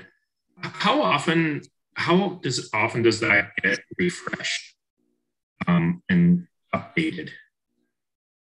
You know what I'm trying to ask here? We've done that. You showed some documents that were done back a few years ago where you compiled, and now we go forward. I know that's provincial mandate, right? Sorry. So in terms of that reporting, and I'm going to get Wes to weigh in on this as well, because Public Works are the ones that are actually doing or responsible for the reporting. So I'm going to have you weigh in on that, Wes? My understanding is it's annually. Yeah, once a year. We report once a year. Okay, anyone else with questions? No questions? Okay, the motion is that the Council of the Township of Perth East receive the climate change report prepared by the CAO dated December 21, 2021 for information, and that Council of the Township of Perth East adopts the creating a healthy environment greenhouse gas reduction plan, and the Township of Perth East utilize the creating a healthy environment greenhouse gas reduction plan as a framework guiding document to formulate specific goals, objectives, and implementation plans for the Township of Perth East, and that Council approve extending the contract for the climate change coordinator until December 31, 2022, with costs associated being shared between the 7 area municipalities: County of Perth, Municipality of West Perth, Township of Perth East, Township of Perth South, Municipality of North Perth, Town of St. Mary's, and the City of Stratford. And the Township of Perth East shared costs of approximately $14,000 be included in the 2022 Perth East budget to be funded from the corporate reserve. Jerry? I'll move the recommendation. Okay. Moved by Jerry, second by Andrew. Comments or questions? Jeremy? Sorry, earlier my computer shut off. If you've seen me disappear, I don't know why, but Wes, how much value are we getting out of the assistance with the energy and conservation management plan completion that Teresa mentioned? So you're having to produce those reports to the province, I presume.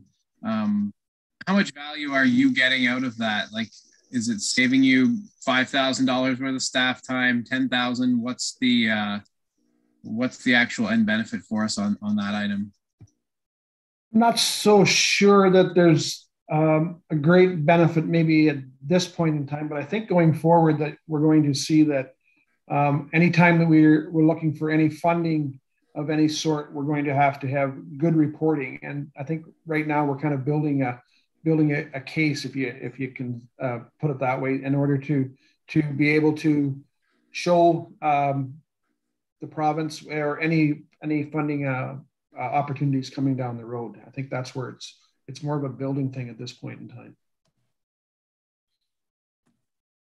Sorry, when you say building thing, is that physical buildings or building sort of our internal infrastructure out about having this management plan in place? It would be both. So we may or may not qualify for a grant based on not having the stuff up to date as it could be, and being as, proactive on it as possible. Is that, it can apply to different departments too, but is that really the case? Like, I feel that would be the case. That I think that's what's any of the climate change stuff that you're reading, most of it is good reporting is key to all of this. Okay, any other questions? Andrew? Yeah, more of a comment. I would have left my questions for before the motion was on the floor personally, but so I appreciate that the municipality needs to be a leader in greenhouse gas emissions. And, earlier we're discussing putting pumps in water and splash pads and amenities, which all gobble up, and growth itself actually is a big problem. You got to get a grip on that, because that creates all this environmental concerns that we're trying to mitigate. So I understand it. I understand that a lot of people look at the graph, the exponential graph going up of carbon emissions. I've spent a lot of time looking into this because I am concerned about it too.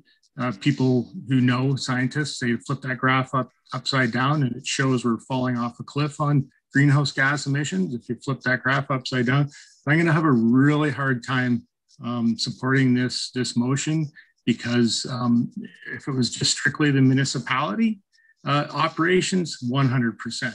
But there's components, and I've read this document multiple times, that are not in the municipality's scope of jurisdiction, I feel. And if we want to bring it back in another form with just a municipality, so we can support staff in their journey to make sure we get our funding, 100%. But I won't be supporting this for those reasons. Okay, Jeremy. I think the part of this recommendation that has me mostly concerned is the second part that says that we adopt the Creating a Healthy Environment Greenhouse Gas Reduction Plan. That item in particular is suggesting that we're adopting this entire document and treating it as a go forward. Whereas the next statement, the third recommendation, says we're going to utilize it to create the greenhouse gas reduction plan as a guiding document and framework. I have a bit of an issue with that second statement in there, that we're adopting that entire plan. If we were just, taking a look at it and using it as framework, I'm fine with that. But adopting this plan as a whole is, that's causing me a bit of an issue for this recommendation. So I think the rest of those items I'm generally okay with, but it's that second line in the recommendation that's causing me a bit of issue. But I'd like to hear what others think of it too. Thanks. Teresa, would you like to do any clarification on what Jeremy just asked? Certainly, I can do that. So the plan itself was, is indicated, it is encompassing of, and we did this, it was a collaborative effort, a joint plan addressing 7 municipalities. So basically the overall plan, looking at that, and there's nothing in it indicating that Perth East are going to be all of these elements that Perth East are going to be adopting. And that's why in the resolution where it says that this plan is adopted as a frame, basically we would be using it as a framework and establishing those goals, initiatives, and the implementation plan. So that's why the resolution was written that way. I'm just a little fuzzy on why that second note needs to be in there. I guess if we're going to utilize it as a guiding document, I'm not sure that second statement needs to be in there. To me, that means that we're taking this all as gospel and that information is correct and we're moving forward with it. Thanks. There's some information, Jeremy, in that we don't use or we won't utilize, right? So I think that's the point Teresa was trying to make. No, and I'm not going to debate it, and I get that, but it is saying that we're going to take that document and adopt it. And to me, that's pretty strong words to say that we're basically saying, yes, this information is entirely correct, and we would like the township to move forward with it. And then we're kind of contradicting that with the third statement. Okay, any other people with questions? Daryl? No, a lot of my concerns have been brought to the table here. Jeremy, thanks for clearing it up. It is a little contradictory. I've raised the concerns of overlapping policy and living documents. And that's my concerns, is living documents, and there's powerful within this document that I'm not sure I'm comfortable with. I've struggled with it greatly, and thank you. Okay, anyone else with questions? Amanda? I have a question and then a comment. So my question is, and perhaps staff might not have the answer to this, but can we pinpoint how many grants or reports we need to provide to the province in the last 6 months or the last year that have required this information?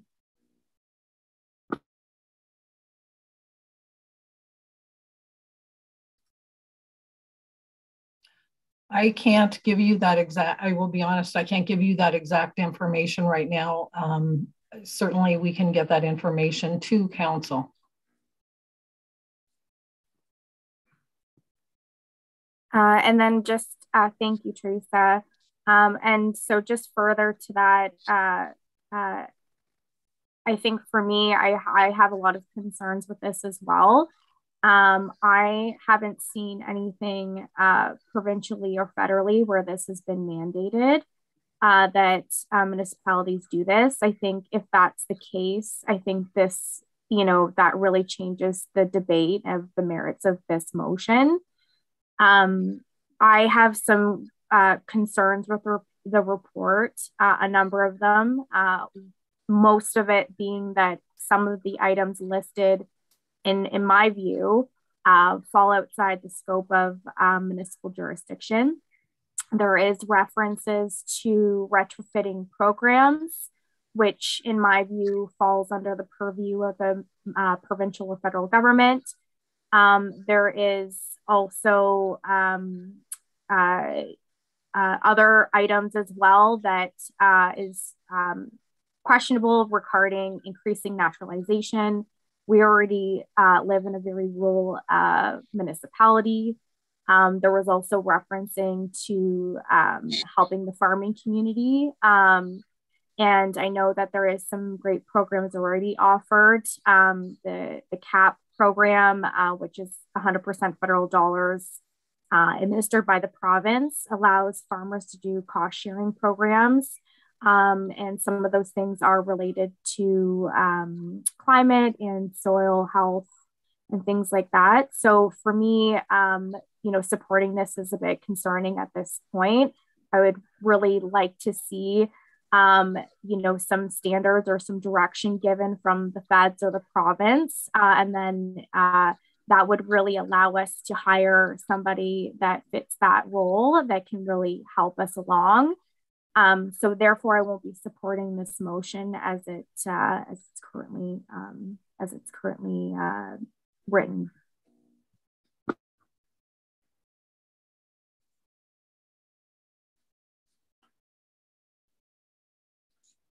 Okay. Anyone else with questions? I believe Teresa made a comment at the beginning about the province. Teresa, can you say that again, what you said? Beginning of your report?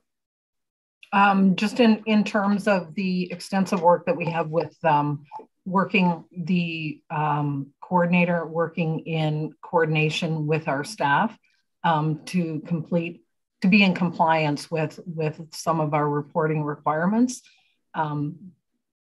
that are in accordance with provincial legislation. So that was the one where I referred to the energy, for example, the energy and conservation demand management. Okay, anyone else? Jerry? Just as the mover, and just to answer or to comment on a couple of comments for Councillor Brodigan, we already have someone hired.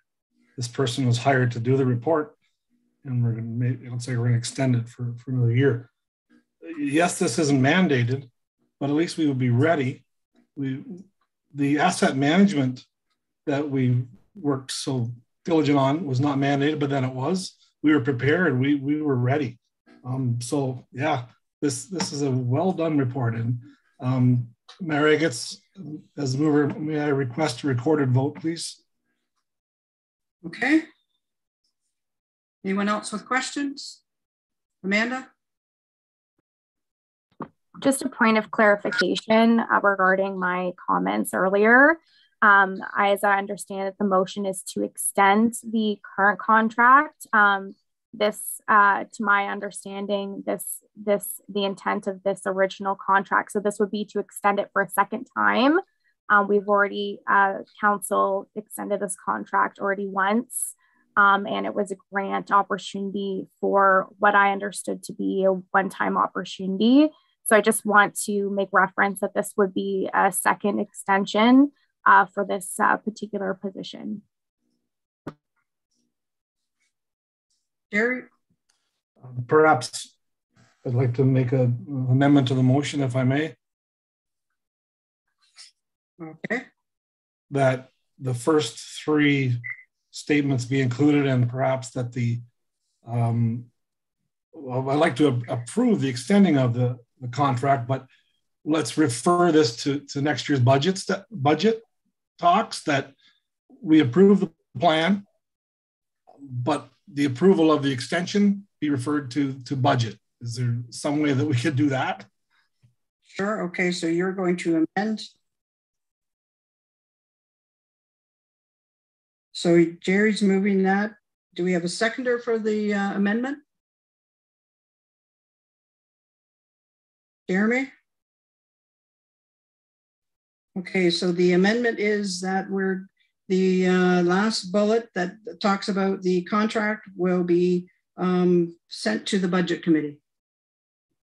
Okay. So, Andrew? Just a quick question. Why are we extending a contract when the final report's in front of us? Just so I can get a clear idea of how I should vote on this. So at the county, that's how they did it. The county, we received a report on the on this item, and then we sent it to our budget instead of doing it in council. And that's just how county council chose to do it. So you could do it either way. You could do it right now, or you could send it. But right now we have a motion on the floor to have that part go to the budget committee. Andrew? Yeah, so to clarify, my question is we're voting on moving this item to budget when the function of the staff member was to generate a report, which we see a final version in front of us. So I'm failed to see the purpose of why we're moving it ahead at all. So that's what I'm trying to resolve here, so I can vote accordingly. Teresa, you want to help me out here? Sure. As council will recall, we actually had a break in terms of with the transition with two different coordinators. So there was a period of time when we didn't have a coordinator. So to pull the report together, there was a lot of work. The report is in front of council now and was presented to council previously at another council meeting. But however, there is still work that coordinator is working with our staff, and there's the implementation. So just as part of the recommendation with the Perth East, the goals, the goals, the implementation, all that type of thing, those things need to be developed. And as part of this report, it also indicates, one of the things about forming an agricultural committee. So that way we can get and that coordinator is working with the 7 municipalities. So, and each municipality being unique, have to come up with those plans, the committee members, and formulate what exactly our goals, our implementation is going, our goals, our initiatives, and our implementation is going to be. So it's, the plan is there, but we just can't take it and put it on the shelf and say, well, we're done. And there's a lot of things that don't apply to Perth East. The things that apply to Perth East and all the other municipalities, those are the things that have to be developed in terms of coming forward. So there is a lot of work, and we are relying on that coordinator to help us through this whole thing specifically for Perth East and the other municipalities involved. Thank you. Okay, anyone else with questions? Daryl? No, just one last thing there. I've made the comment before, but I'll make it again. Our conservation authorities, our soil and crop and health, the grain farmers, the OFA, they all continuously work and engage with farmers at a great level. I've never seen anything yet mandated that we have to have this at this level. It's heavy-handed again. I don't like what's in it. And man, we do so much at so many levels, and just another committee, another meeting. I've made this comment before as well. You run out of spending other people's money, and it's just a living document, and I'll make that clear. And I have my concerns. Thank you. Jeremy? So I want to be clear on the motion too. It's the first 3 statements, and that we refer to budget for the approval of the $14,000. Is that right?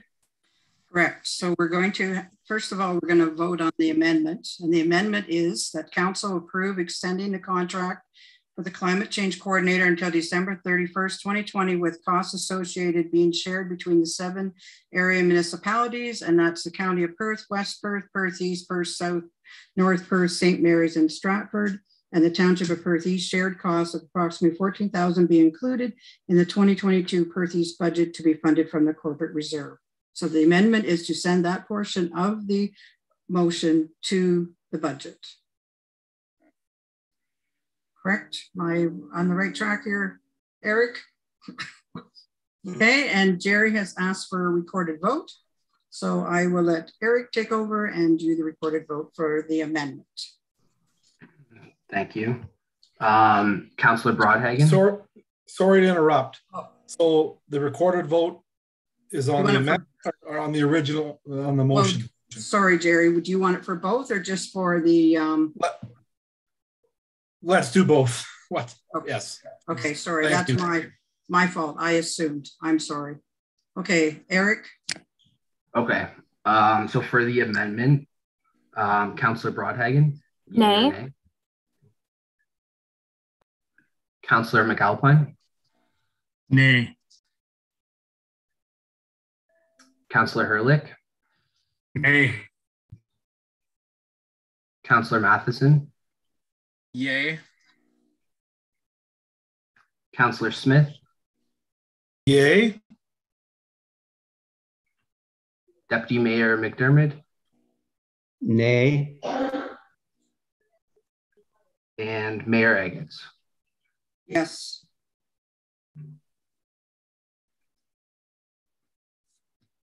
So that is defeated. Okay, so being that we do not have an amendment, or the amendment didn't go through, Eric, maybe you need to, we vote on the original motion. Does paragraph stay in or stay out? It would stay in as the original motion, I believe. Okay, so then we're going back to the original motion. Do you want me to read it all again? That'd be helpful. Okay. Just for clarification. Okay, so for clarification, the Council of Township Perth East received the climate change report prepared by the CAO dated December 21. Sorry, for information.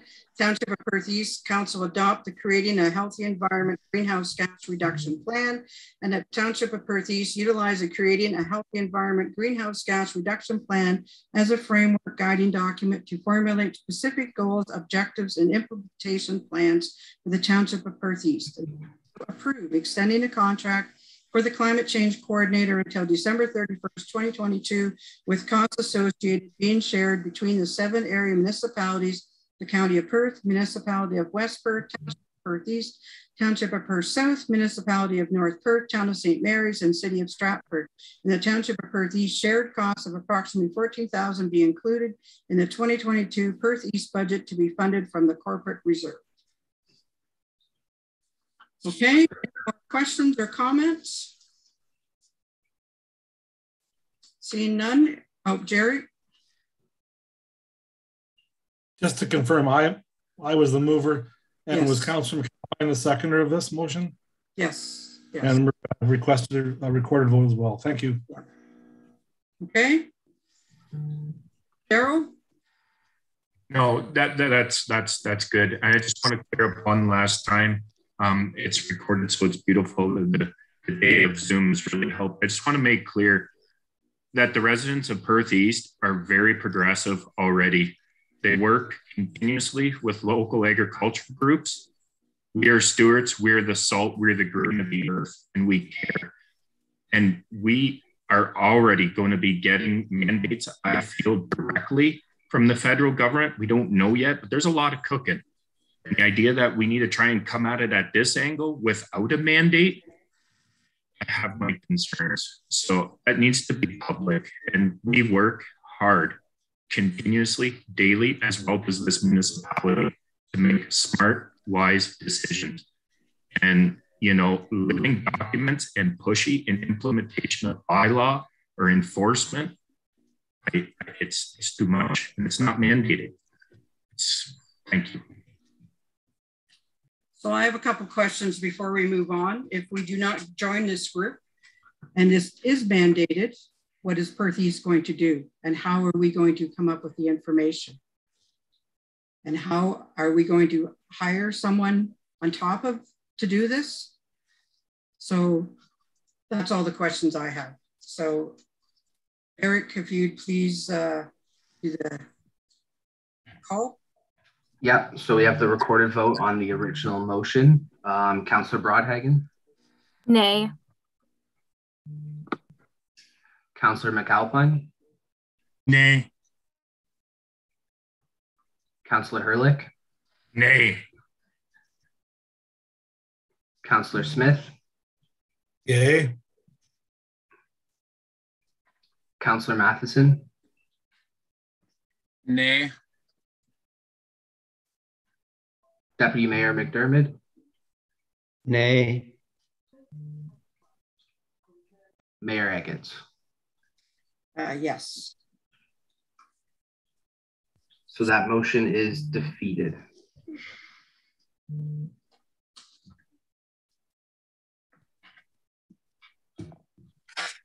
Okay. Jeremy? I'd like to move a motion that we receive for information, that we use this document. So point 1.3 on the recommendation, and that we refer to budget for the $14,000 to continue on.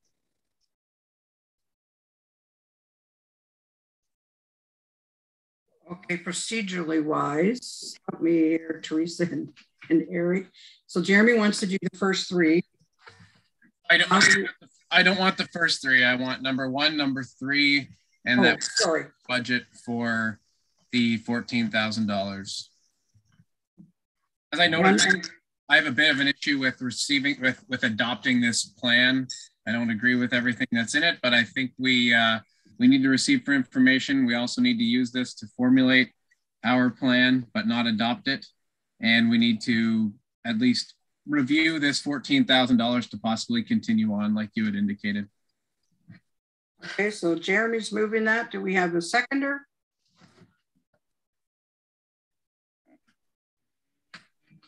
Jerry? Point of order. We're voting on the same thing twice, the amendment and then portions of the original, saying it's very cumbersome. Really, this has been defeated. We can, but just, yeah, I'm just going to throw that out there. Well, let's have clarification from Eric. Are we voting on the same thing when we take one thing out?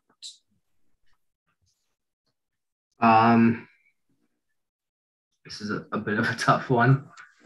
So the original motion was defeated. So council does have to pass a motion to do with this report. Yeah. If I may. Yeah. Since Councillor Matheson was on the prevailing side, I guess the loss is a prevailing side, he could bring it back as a motion of reconsideration to be more correct. Yes. I'm viewing this as an entirely separate motion. There's elements of the previous motion that are in here, and there's also elements of the amendment to the motion, but it's an entirely separate motion, and I voted the way that I did in the amendment and the original motion as it's consistent with this motion. So I think this is adequate for a new motion. Personally, yeah, I think it can be a new motion. We do have to do something with it. Councillor Matheson is changing it, so I think it's okay to be a new motion.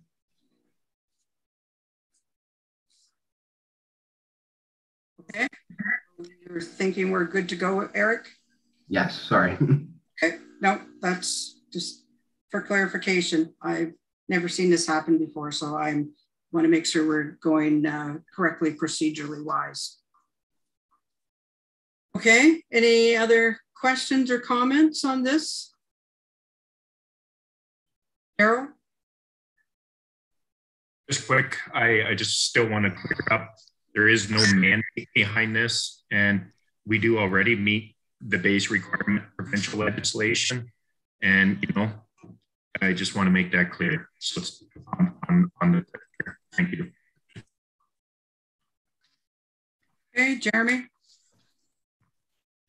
I do that too, Daryl, and I know there's no mandate, but like Councillor Smith said, I think we were actually really proactive on getting our asset management plan in place. There was a significant amount of municipalities that did not have that, and we were pretty well done ours or very close to it, and some hadn't even started. So I do think there's a lot of merit in continuing on possibly with this and referring it to budget and having that discussion there.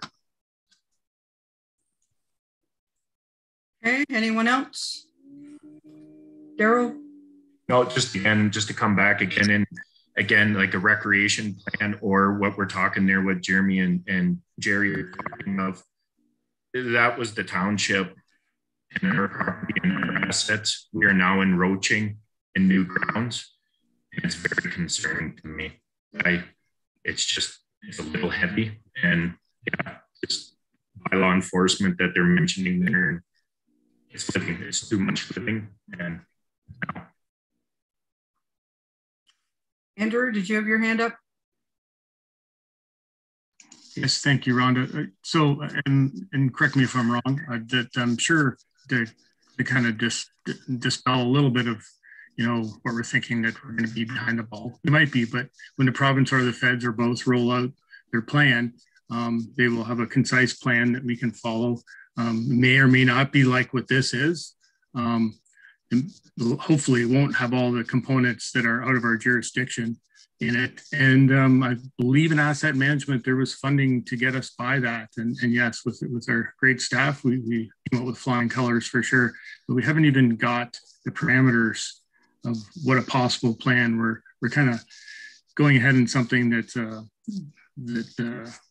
isn't actually happened yet. So that's my biggest concern is the jurisdiction, and I'm sure there'll be funding for this to roll this out if it becomes a requirement as other programs have in the past. Okay, anyone else with questions, comments? So the motion is that the Council Township of Perth East receive the climate change report prepared by the CAO dated December 21, 2021 for information, that the Township of Perth East utilize the Creating a Healthy Environment Greenhouse Gas Reduction Plan as a framework guiding document to formulate specific goals, objectives, and implementation plans for the Township of Perth East, and that Council approve extending the contract for the climate change coordinator until December 31st with costs associated shared between the 7 municipalities, and this item be referred to the budget. Jeremy? Sorry, I'm not asking it to be approved. I'm asking to refer it to budget. Yes, that was my mistake, what I read. Okay. Sorry. So it's the costs of this associated with this be referred to budget. I think, yes, I think there's some merit in the third point, the second point you just brought up, because there could actually be some cost savings to us as well in the long term by following through and completing this plan and using this as a framework or guiding document. So there could be some additional cost savings to us as well as this moves forward. So more than the $14,000 perhaps. Thanks. Okay. Anyone else before I call the question? All in favor? 1, 2, 3. Defeated.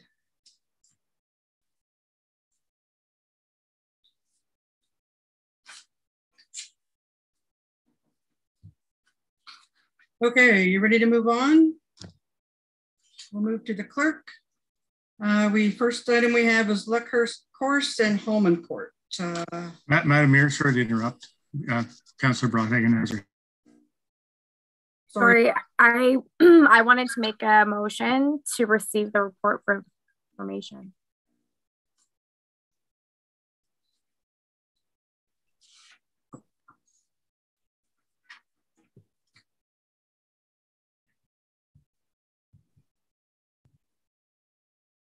Okay, moved by Amanda. Do we have a seconder?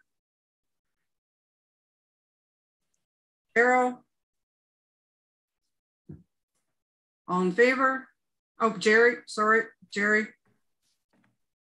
Yeah, thank you. It's a lot of work has been done here for us to receive this report for information and put it on a shelf. I'm very disappointed, but again, a lot of work here. Okay, all in favor of just receiving it for information? Carried. Okay, we'll move on to the clerk, and the first item under the clerk is the Luckhurst Court and Holman Court. Eric, the floor is yours. Thank you. So yeah, this report is just a little bit of housekeeping for some planning matters that were identified by Adam Betteridge when he was the planner at Perth East. First, the Luckhurst Court, during the development, it was noted that it was never formally dedicated as a public highway. So to rectify this situation, we just need to pass a quick bylaw to dedicate that as a public highway, which will then be registered on title. For Holman Court, it was noted that there was no 1 foot reserves. We'll just need to close a portion of Holman Court to account for the 1 foot reserves, and that will be registered on title as well. And I'm here for any questions if anyone has anything. Thanks. Okay, thanks, Eric. Any questions for Eric? So we have a motion that the Council of the Township of Perth East receive a report prepared by the acting municipal clerk dated December 21, 2021, entitled Luckhurst Court and Holman Court for information, that council proceed with the adoption of bylaw number 70-2021, being a bylaw to establish lands as a public highway, and that council proceed with the adoption of bylaw number 71-2021, being a bylaw to close a portion of a public highway. Moved by Andrew, second by Gary. Comments or questions? All in favor? Carried. And the next one we have is tender opening for the Myers Municipal Drain. Eric. Thank you, Mary Agus. Yeah, so we had just a point of, or just to let council know, we did have the quarter revision this evening just before the council meeting. We received no appeals, so the assessment schedule was upheld. So we opened the tenders for the Myers Municipal Drain. We received three bids, with Robinson Farm Drainage coming in at the lowest for $290,245. And between myself and Bill Dietrich, that's who we are recommending for approval. Okay, thanks, Eric. Any questions for Eric on this, Daryl? Oh, again, no, well done. It's nice to see we're getting these people applying to these tenders, and we can maybe say yay, nay. I know a bunch of barns that have been put on hold. These may be a sign of the times, and it's nice to see that we got contractors continuously engaging in this, and it's interesting, but it's good. What a swing in pricing. It's nice, and good work. Thanks. Okay, any other questions? No questions. The Council of the Township of Perth East award the tender for construction of the Myers Municipal Drain 2021 to Robinson Farm Drainage with their submission of $290,245, excluding taxes, only upon satisfactory resolution to all appeals before the Court of Revision. We have a mover and a seconder. Moved by Carol, second by Amanda. All in favor?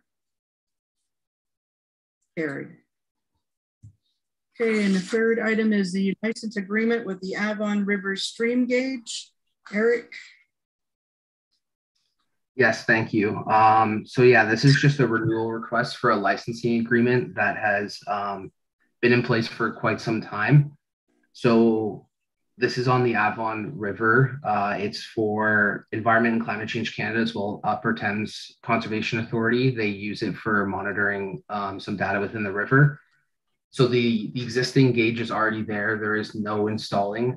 So it's just to allow both Environment and Climate Change Canada as well as UTRCA to continue using our lands where that gauge is. And it is going through, it will expire October 31st, 2031. Okay, any questions for Eric on this? Daryl? Oh, no, that's interesting. No, I knew that was there. And yeah, it's good. Yeah, it's mandated and it's good. Again, these are examples, council, of existing work that is done that we can build off of. And it's law by the province. So no, it's good stuff. And we work with our conservation authorities and do what we can. Sometimes we like and butt heads a little bit, but we work through things. And that's the best part. We still have a voice. Thank you. Andrew? Sorry, I'd just like to hold things up here just for a quick question for education in case anybody's watching, including myself. So is the river, is that township property or is that half and half landowner? I'm just interested to see that it's actually a township asset. Yeah, so the gauge is not actually on the river. It's just kind of right off the roadside, kind of within the road allowance. That's why it has to do with township property. So the gauge is kind of up from the river. Just there's a picture in the agreement. If you go all the way through it, it kind of shows the existing gauge that is there. Thank you. Okay, any other questions? We have a motion that the Council of the Township of Perth East receive a report prepared by the acting municipal clerk dated December 21, 2021, entitled License Agreement Avon River Stream Gauge for Information, and that bylaw number 72-2021 be given first, second, and third readings, and the mayor and the acting municipal clerk be authorized to sign the license agreement pertaining to a water monitoring station located on the Avon River. Moved by Amanda, second by Andrew. All in favor? Carried. Okay, anything else, Eric? No, that's everything. Thank you. Okay, thanks, Eric. Now we're going to move to finance, and the first thing is the general insurance renewal. Rhonda? Good evening, everyone. We've received the 2022 general insurance quote from AON, and there is a premium increase from last year of 15.67%. This is due to the volatility in the municipal insurance market as noted in the report. The changes to the coverage are listed on page 425, and that's in a table for you. And we have Jeff Musser here from AON Insurance. He's present, and he will answer any insurance questions that council may have. And that's all I have for this report. Okay, is there any questions from council? No. Oh, Jeremy? What is our existing limit for cyber? We're not going to discuss that in open council. If you wish to, we will go into closed session to do that. We have there's no changes. So is it the same as last year that I can recover the document that we received last year? Yeah, yes, it is. Perhaps 2 years ago, we would have received the full proposal. So I have to look back at the proposal from 2 years ago to find that out, or? The cyber was late coming in, so it may not have made the original proposal. I think, is that correct, Rhonda? I believe the reason that we didn't want to discuss the actual coverage was the event that may cause a security risk, Jeremy, and that may be new thinking compared to 2 years ago. Yep, thanks. Any other questions? They have a motion that the Council of the Township of Perth East receive the report prepared by the Treasurer dated December 21, 2021, entitled 2021 General Insurance Renewal for Information, and that Council accept the proposal from AON Risk Solutions for the 2022 Insurance and Risk Management Program for the total premium of $288,792 plus taxes. Moved by Amanda, second by Daryl. All in favor? Carried. Okay, and we have property tax adjustments. Amanda? Okay, our property tax adjustment report outlines the adjustments up to December 2021, and the municipal write-off total is $194,636, and that brings us $83,568 over our budget. I've noted in the report that we increased our budget significantly last year to try to prepare for the potential write-offs that are coming our way. It's a tough one to budget. A lot of the adjustments, again, are from the residents reverting back to the farm tax class and getting the 75% return. We actually discussed this issue at our treasurer's county meeting last week. We're not the only ones that are having problems with this. And the group is going to do some research and try to lobby a bit with AgriCorp, maybe to review the process to see if there can be some improvements made. We've tried at our end. We're sending out letters. There's not really a whole lot more we can do. The problem is if there's a title change on the property, it's going to revert back to residential. And the timing of the review, by the time the roll gets back, it's not in the right class, and that's not good. But anyway, we are looking into it, and I just want council to have a heads up that we're in the same boat we were last year, and we'll hopefully make some improvements next year. Any questions, I'll be happy to answer them. Okay, thanks, Rhonda. Any questions for Rhonda on this? No questions. We have a motion that the Council of the Township of Perth East receive the report prepared by the Treasurer dated December 21, 2021, entitled Property Tax Adjustments for Information, and that Council approve the tax adjustments listed in this report totaling $390,606.09 to be written off in accordance with Section 39.1 and 40 of the Assessment Act, Sections 357 and 358 of the Municipal Act SO 2001 C25 as amended. Moved by Jeremy, second by Amanda. All in favor? Carried. Anything else, Rhonda? Nothing, thank you.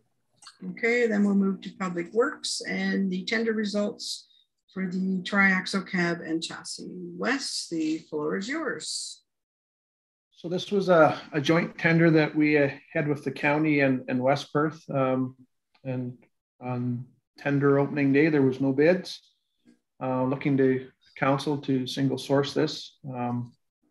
Hoping to be able to work with the county as well and with West Perth. That being said, it will probably be basically our specifications, and we would work probably together on pricing maybe to see if we can get a better deal, but the good chances are that we'll be on our own on this tender. We've been also told that in the past we've had municipal discounts. Those days are past. So we're probably going to see a significant increase in the cost of the truck as well. So just making council aware of that. Nothing further to add. Okay, any questions of Wes? Darryl? No, it's very interesting times for sure. I know a couple companies right now looking to purchase trucks, and it's banging their head off the table in maybe a year or two. Is there any sitting anywhere, Wes? Have you done any groundwork yet? I know you're after a triaxle. I don't want to say tandem. I just, it's something we've got to consider, I guess. And I don't want to trump you. And I know we do, and we've got trouble because the triaxles are handy. It allows. It's just good business. It's interesting times for sure. I'm suspecting, you might take 30% and pack it on where we thought too. These prices do not stop. They're changing by the week. And whether it's real or not, this is what is happening. And I'm just concerned, can we sneak along? Can we get by? I know our assets need to change them out before we're scrap. Have you looked at different ideas, tandems, and with triaxle? Just your thoughts. Thanks. We've reached out to a couple suppliers, and of course they went, as soon as we started talking, they go, well, we need to reach out to some of our colleagues as well. So yeah, it's kind of, I think everybody's scrambling to see if there's something available. So I know the county has did more work on this because it was originally their tender. So I just spoke with Bill Wilson, and he said they were reaching out to some of their suppliers as well. So we'll see where it goes. Okay, Andrew. Just because I haven't seen this before, like that's a question about how the sole source and the budget works. So we'll be looking for a unit within that budget stated in the report, or is there, how does that work? Yeah, that's probably where it'll start out. I will probably bring something back to council unless council wishes to change that. And just, I know at the county, they just said, go buy a truck. It's, you know, the prices, you're probably going to see an increase. As we all know that snowplow trucks are kind of important, a piece of equipment to have going down the road, but it would be whatever council wishes, I guess. Any other questions? So we have a motion that the Council of the Township of Perth East receive a report entitled Tender Results 2021-033-11 Supply of Triaxle Cabin Chassis dated December 21, 2021, prepared by the Manager of Public Works and Parks for information, and that Council authorize the Manager of Public Works and Parks to procure this asset through single source and or direct negotiation in accordance with bylaw 60-2016 being the Perth East procurement policy. Are you moving, Jeremy? Moved by Jeremy, second by Andrew. All in favor? Carried. Okay, anything else, Wes? No, thank you. Okay, we have nothing from building, and then we move to rec. We have the aquatic facility review. Becky, the floor is yours. Thank you. First of all, I apologize for being in and out and up and down. My puppy is acting like a puppy tonight, and it's driving me crazy. So hopefully she doesn't bark while I'm speaking.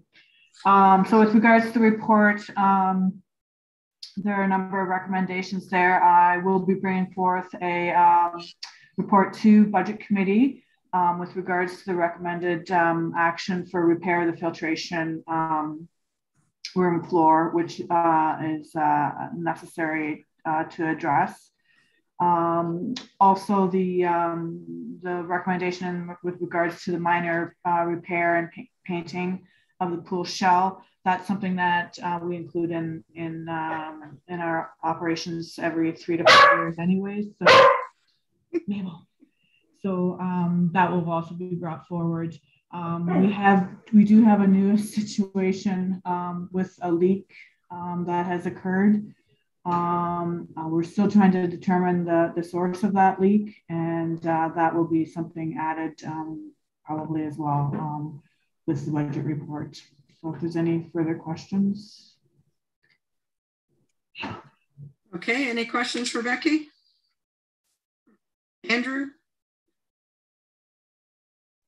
Yeah, just a quick question about how to finance the necessary repairs. So is there money in the system already for this so that we're putting away through asset management or reserves that won't affect taxes? How will this be, a project like this be funded? Well, depending on what is being recommended, because I don't know the exact price tag yet. So we do have some budget reserves. But like I said, I don't know the total amount yet. So I can't say where that money will be suggested to be brought from. Andrew? I know I saw in the consent agenda from MPP Pettipiece, the OCIF funding is going another round. Would that be a possibility for something like this, or would we qualify? Just guessing, really.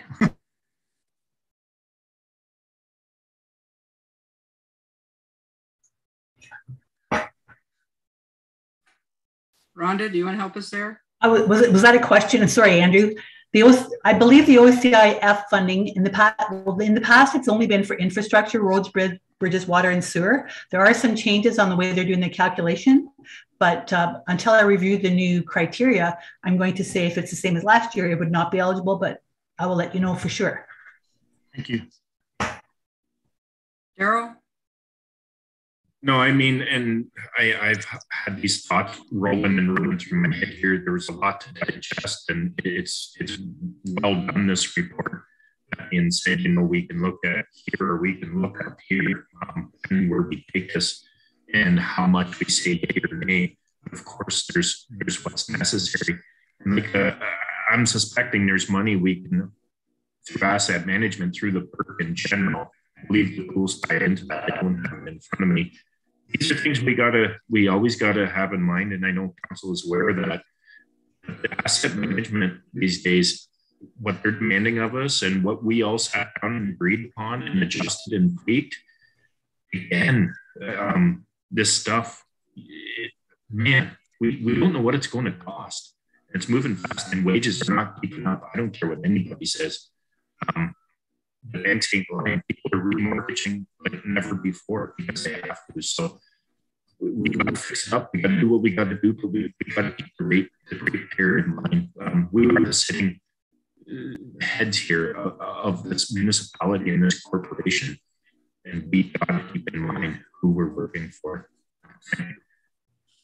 I think the purpose of the meeting or the report tonight is just to give us information that this is coming and it will come in the budget. We're not here tonight to debate where it's going to come from or how we're going to find it or anything else like that, is my understanding. We're receiving it for information, and more will come back as time moves on through the budget system. Okay, any other questions? If not, we have a motion that the Council of the Township of Perth East receive the Aquatic Facility Review Report prepared by Recreation and Community Services Manager dated December 2021 for information. Like a tongue twister. Moved by Jeremy, second by Jerry. All in favor? Carried. Okay, and we have no reports from fire.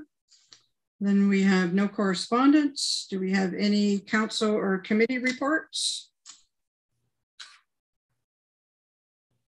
Nope, okay.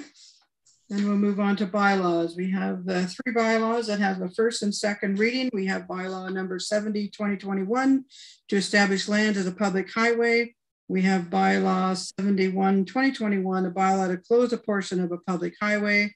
And we have bylaw 72-2021 to authorize the signing of a license agreement with the Ministry of Environment for the operation of a hydrometric monitoring station on the Avon River.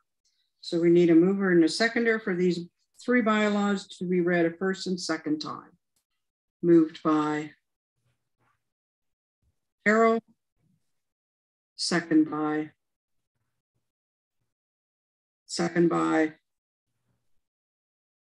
Andrew. All in favor? Carried. Okay, and then we have 4 bylaws to be read a third and a final reading, and they're bylaw 70, 2021 being a bylaw to establish land as a public highway. The second one is bylaw 71, 2021, a bylaw to close a portion of the public highway. The third one is 72, 2021 to authorize the license agreement with the Ministry of Environment for the operation of the hydrometric monitoring station on the Avon River. And the fourth one is a provisional bylaw 115-2021, a bylaw to provide for the drainage works known as the Myers Municipal Drain 2021. So we need a mover and a seconder to have these read a third and a final time. Moved by Jeremy, second by Jerry. All in favor? Carried.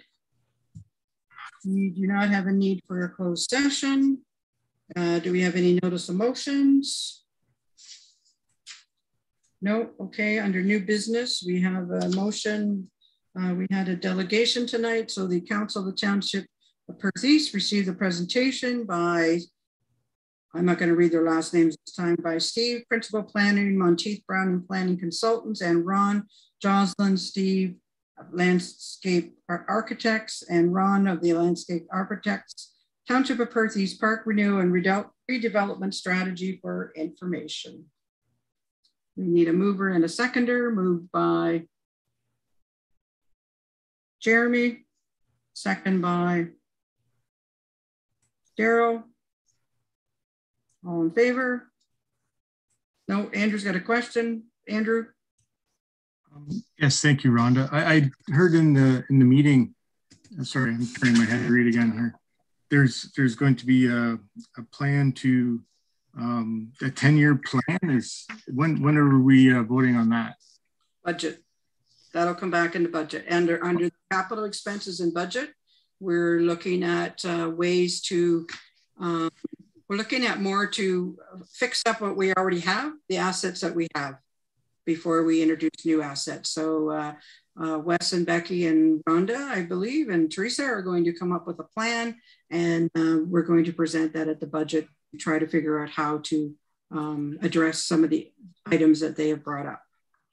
Yeah, I'm just, the plan's great. It's really good, and recreation's important.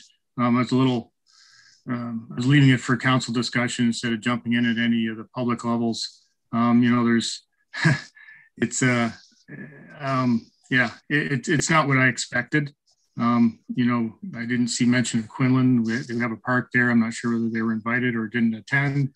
You know, the additional acreage in the village of Milverton with that huge patch of land with Greenwood. I know sports facilities would be good, but we do have competing facilities in the area, in Newton and the baseball parks and all that, and you know, a very short drive away. That's a big concern that the competing facilities idea wasn't brought forward in this, because, you know, like I said, we've closed 2 buildings, right? So we have to keep some of this history in mind, because people expect, you know, there to be some continuous thought pattern, you know, not that this isn't all great and we did it for a reason, you know, and some other items, maybe I might have to bring in a notice of motion forward to see if council is interested in studying some of these concerns and that came out of this report. You know, we've justified it by saying Milverton's had growth, which is great. You know, that gives more assessment to pay for the possibly $1 million in taxes we put into the amenities every year. That's great. But when we look at it from another angle of assessment, say if we were to take, and I know Treasury has access to MPAC, I'm sure, you know, if you did a 2-bedroom house, I'll just pick in Milverton and say Shakespeare, and a 100-acre farm in say Milverton and 100-acre farm in Mornington, I'm going to guess the assessments are going to be quite a bit different. I had it at about 40% before COVID hit. So theoretically, people will be paying more for an asset, you know, 10% out in their community. So some of these questions I'd like to bring forward. And I'm glad we're going to look at it in budget. I'm just looking at refreshing myself on our visioning session. And we had one councillor consistently ask for more recreation, but everybody else was no new services, right? So I'm glad we're going to take a second sober look at all this. It's got some big price tags, and Mayor Eggets is correct that you know, we need to keep what we have, and we've just seen from a report, a couple of reports there, that an existing facility is going to need a lot of money just to get it going again. So I appreciate the direction we're going, but there are some concerns in my opinion. Okay, so just to address your concerns, Andrew, there was a opportunity for the comments to come to the public sessions, whether it was council members or ratepayers, and the public, there was a comment, a public commenting period. So we can talk about it when we get to budget, but we did have the consultation. I attended 3 of the sessions. We had people from Milverton there one night, we had people from Shakespeare there one night, and we had people from Millbank there one night. And so that was everyone's opportunity to speak, including council, if they had concerns to bring them up. But like I said, we will bring some items forward at budget, and we can talk some more about budget. I do hear what you're saying. Yes, we have a lot of parks. This group focused on the larger parks, and we still need to look after the smaller ones too. So that will all be addressed as we go along. So, okay. Anyone else have any comments? Then all in favor of the receiving it for information? Carried. Oh, I lost my agenda. Is that possible? Sorry. Okay, so any announcements? If not, then we have a motion that the bylaw number 73, 2021, being a bylaw to confirm the proceedings of the Council of the Township of Perth East at its regular meeting held on December 21, 2021, be read a first, second, and third time. We need a mover and a seconder. Moved by Amanda, second by Andrew. All in favor? Carried. And we have a motion that the meeting of the council be adjourned at 9:30. Moved by Cheryl, second by Andrew. All in favor? Carried. So I just want to wish everyone a Merry Christmas, Happy New Year. Yes. Best to everyone. Hope you stay safe, stay healthy over the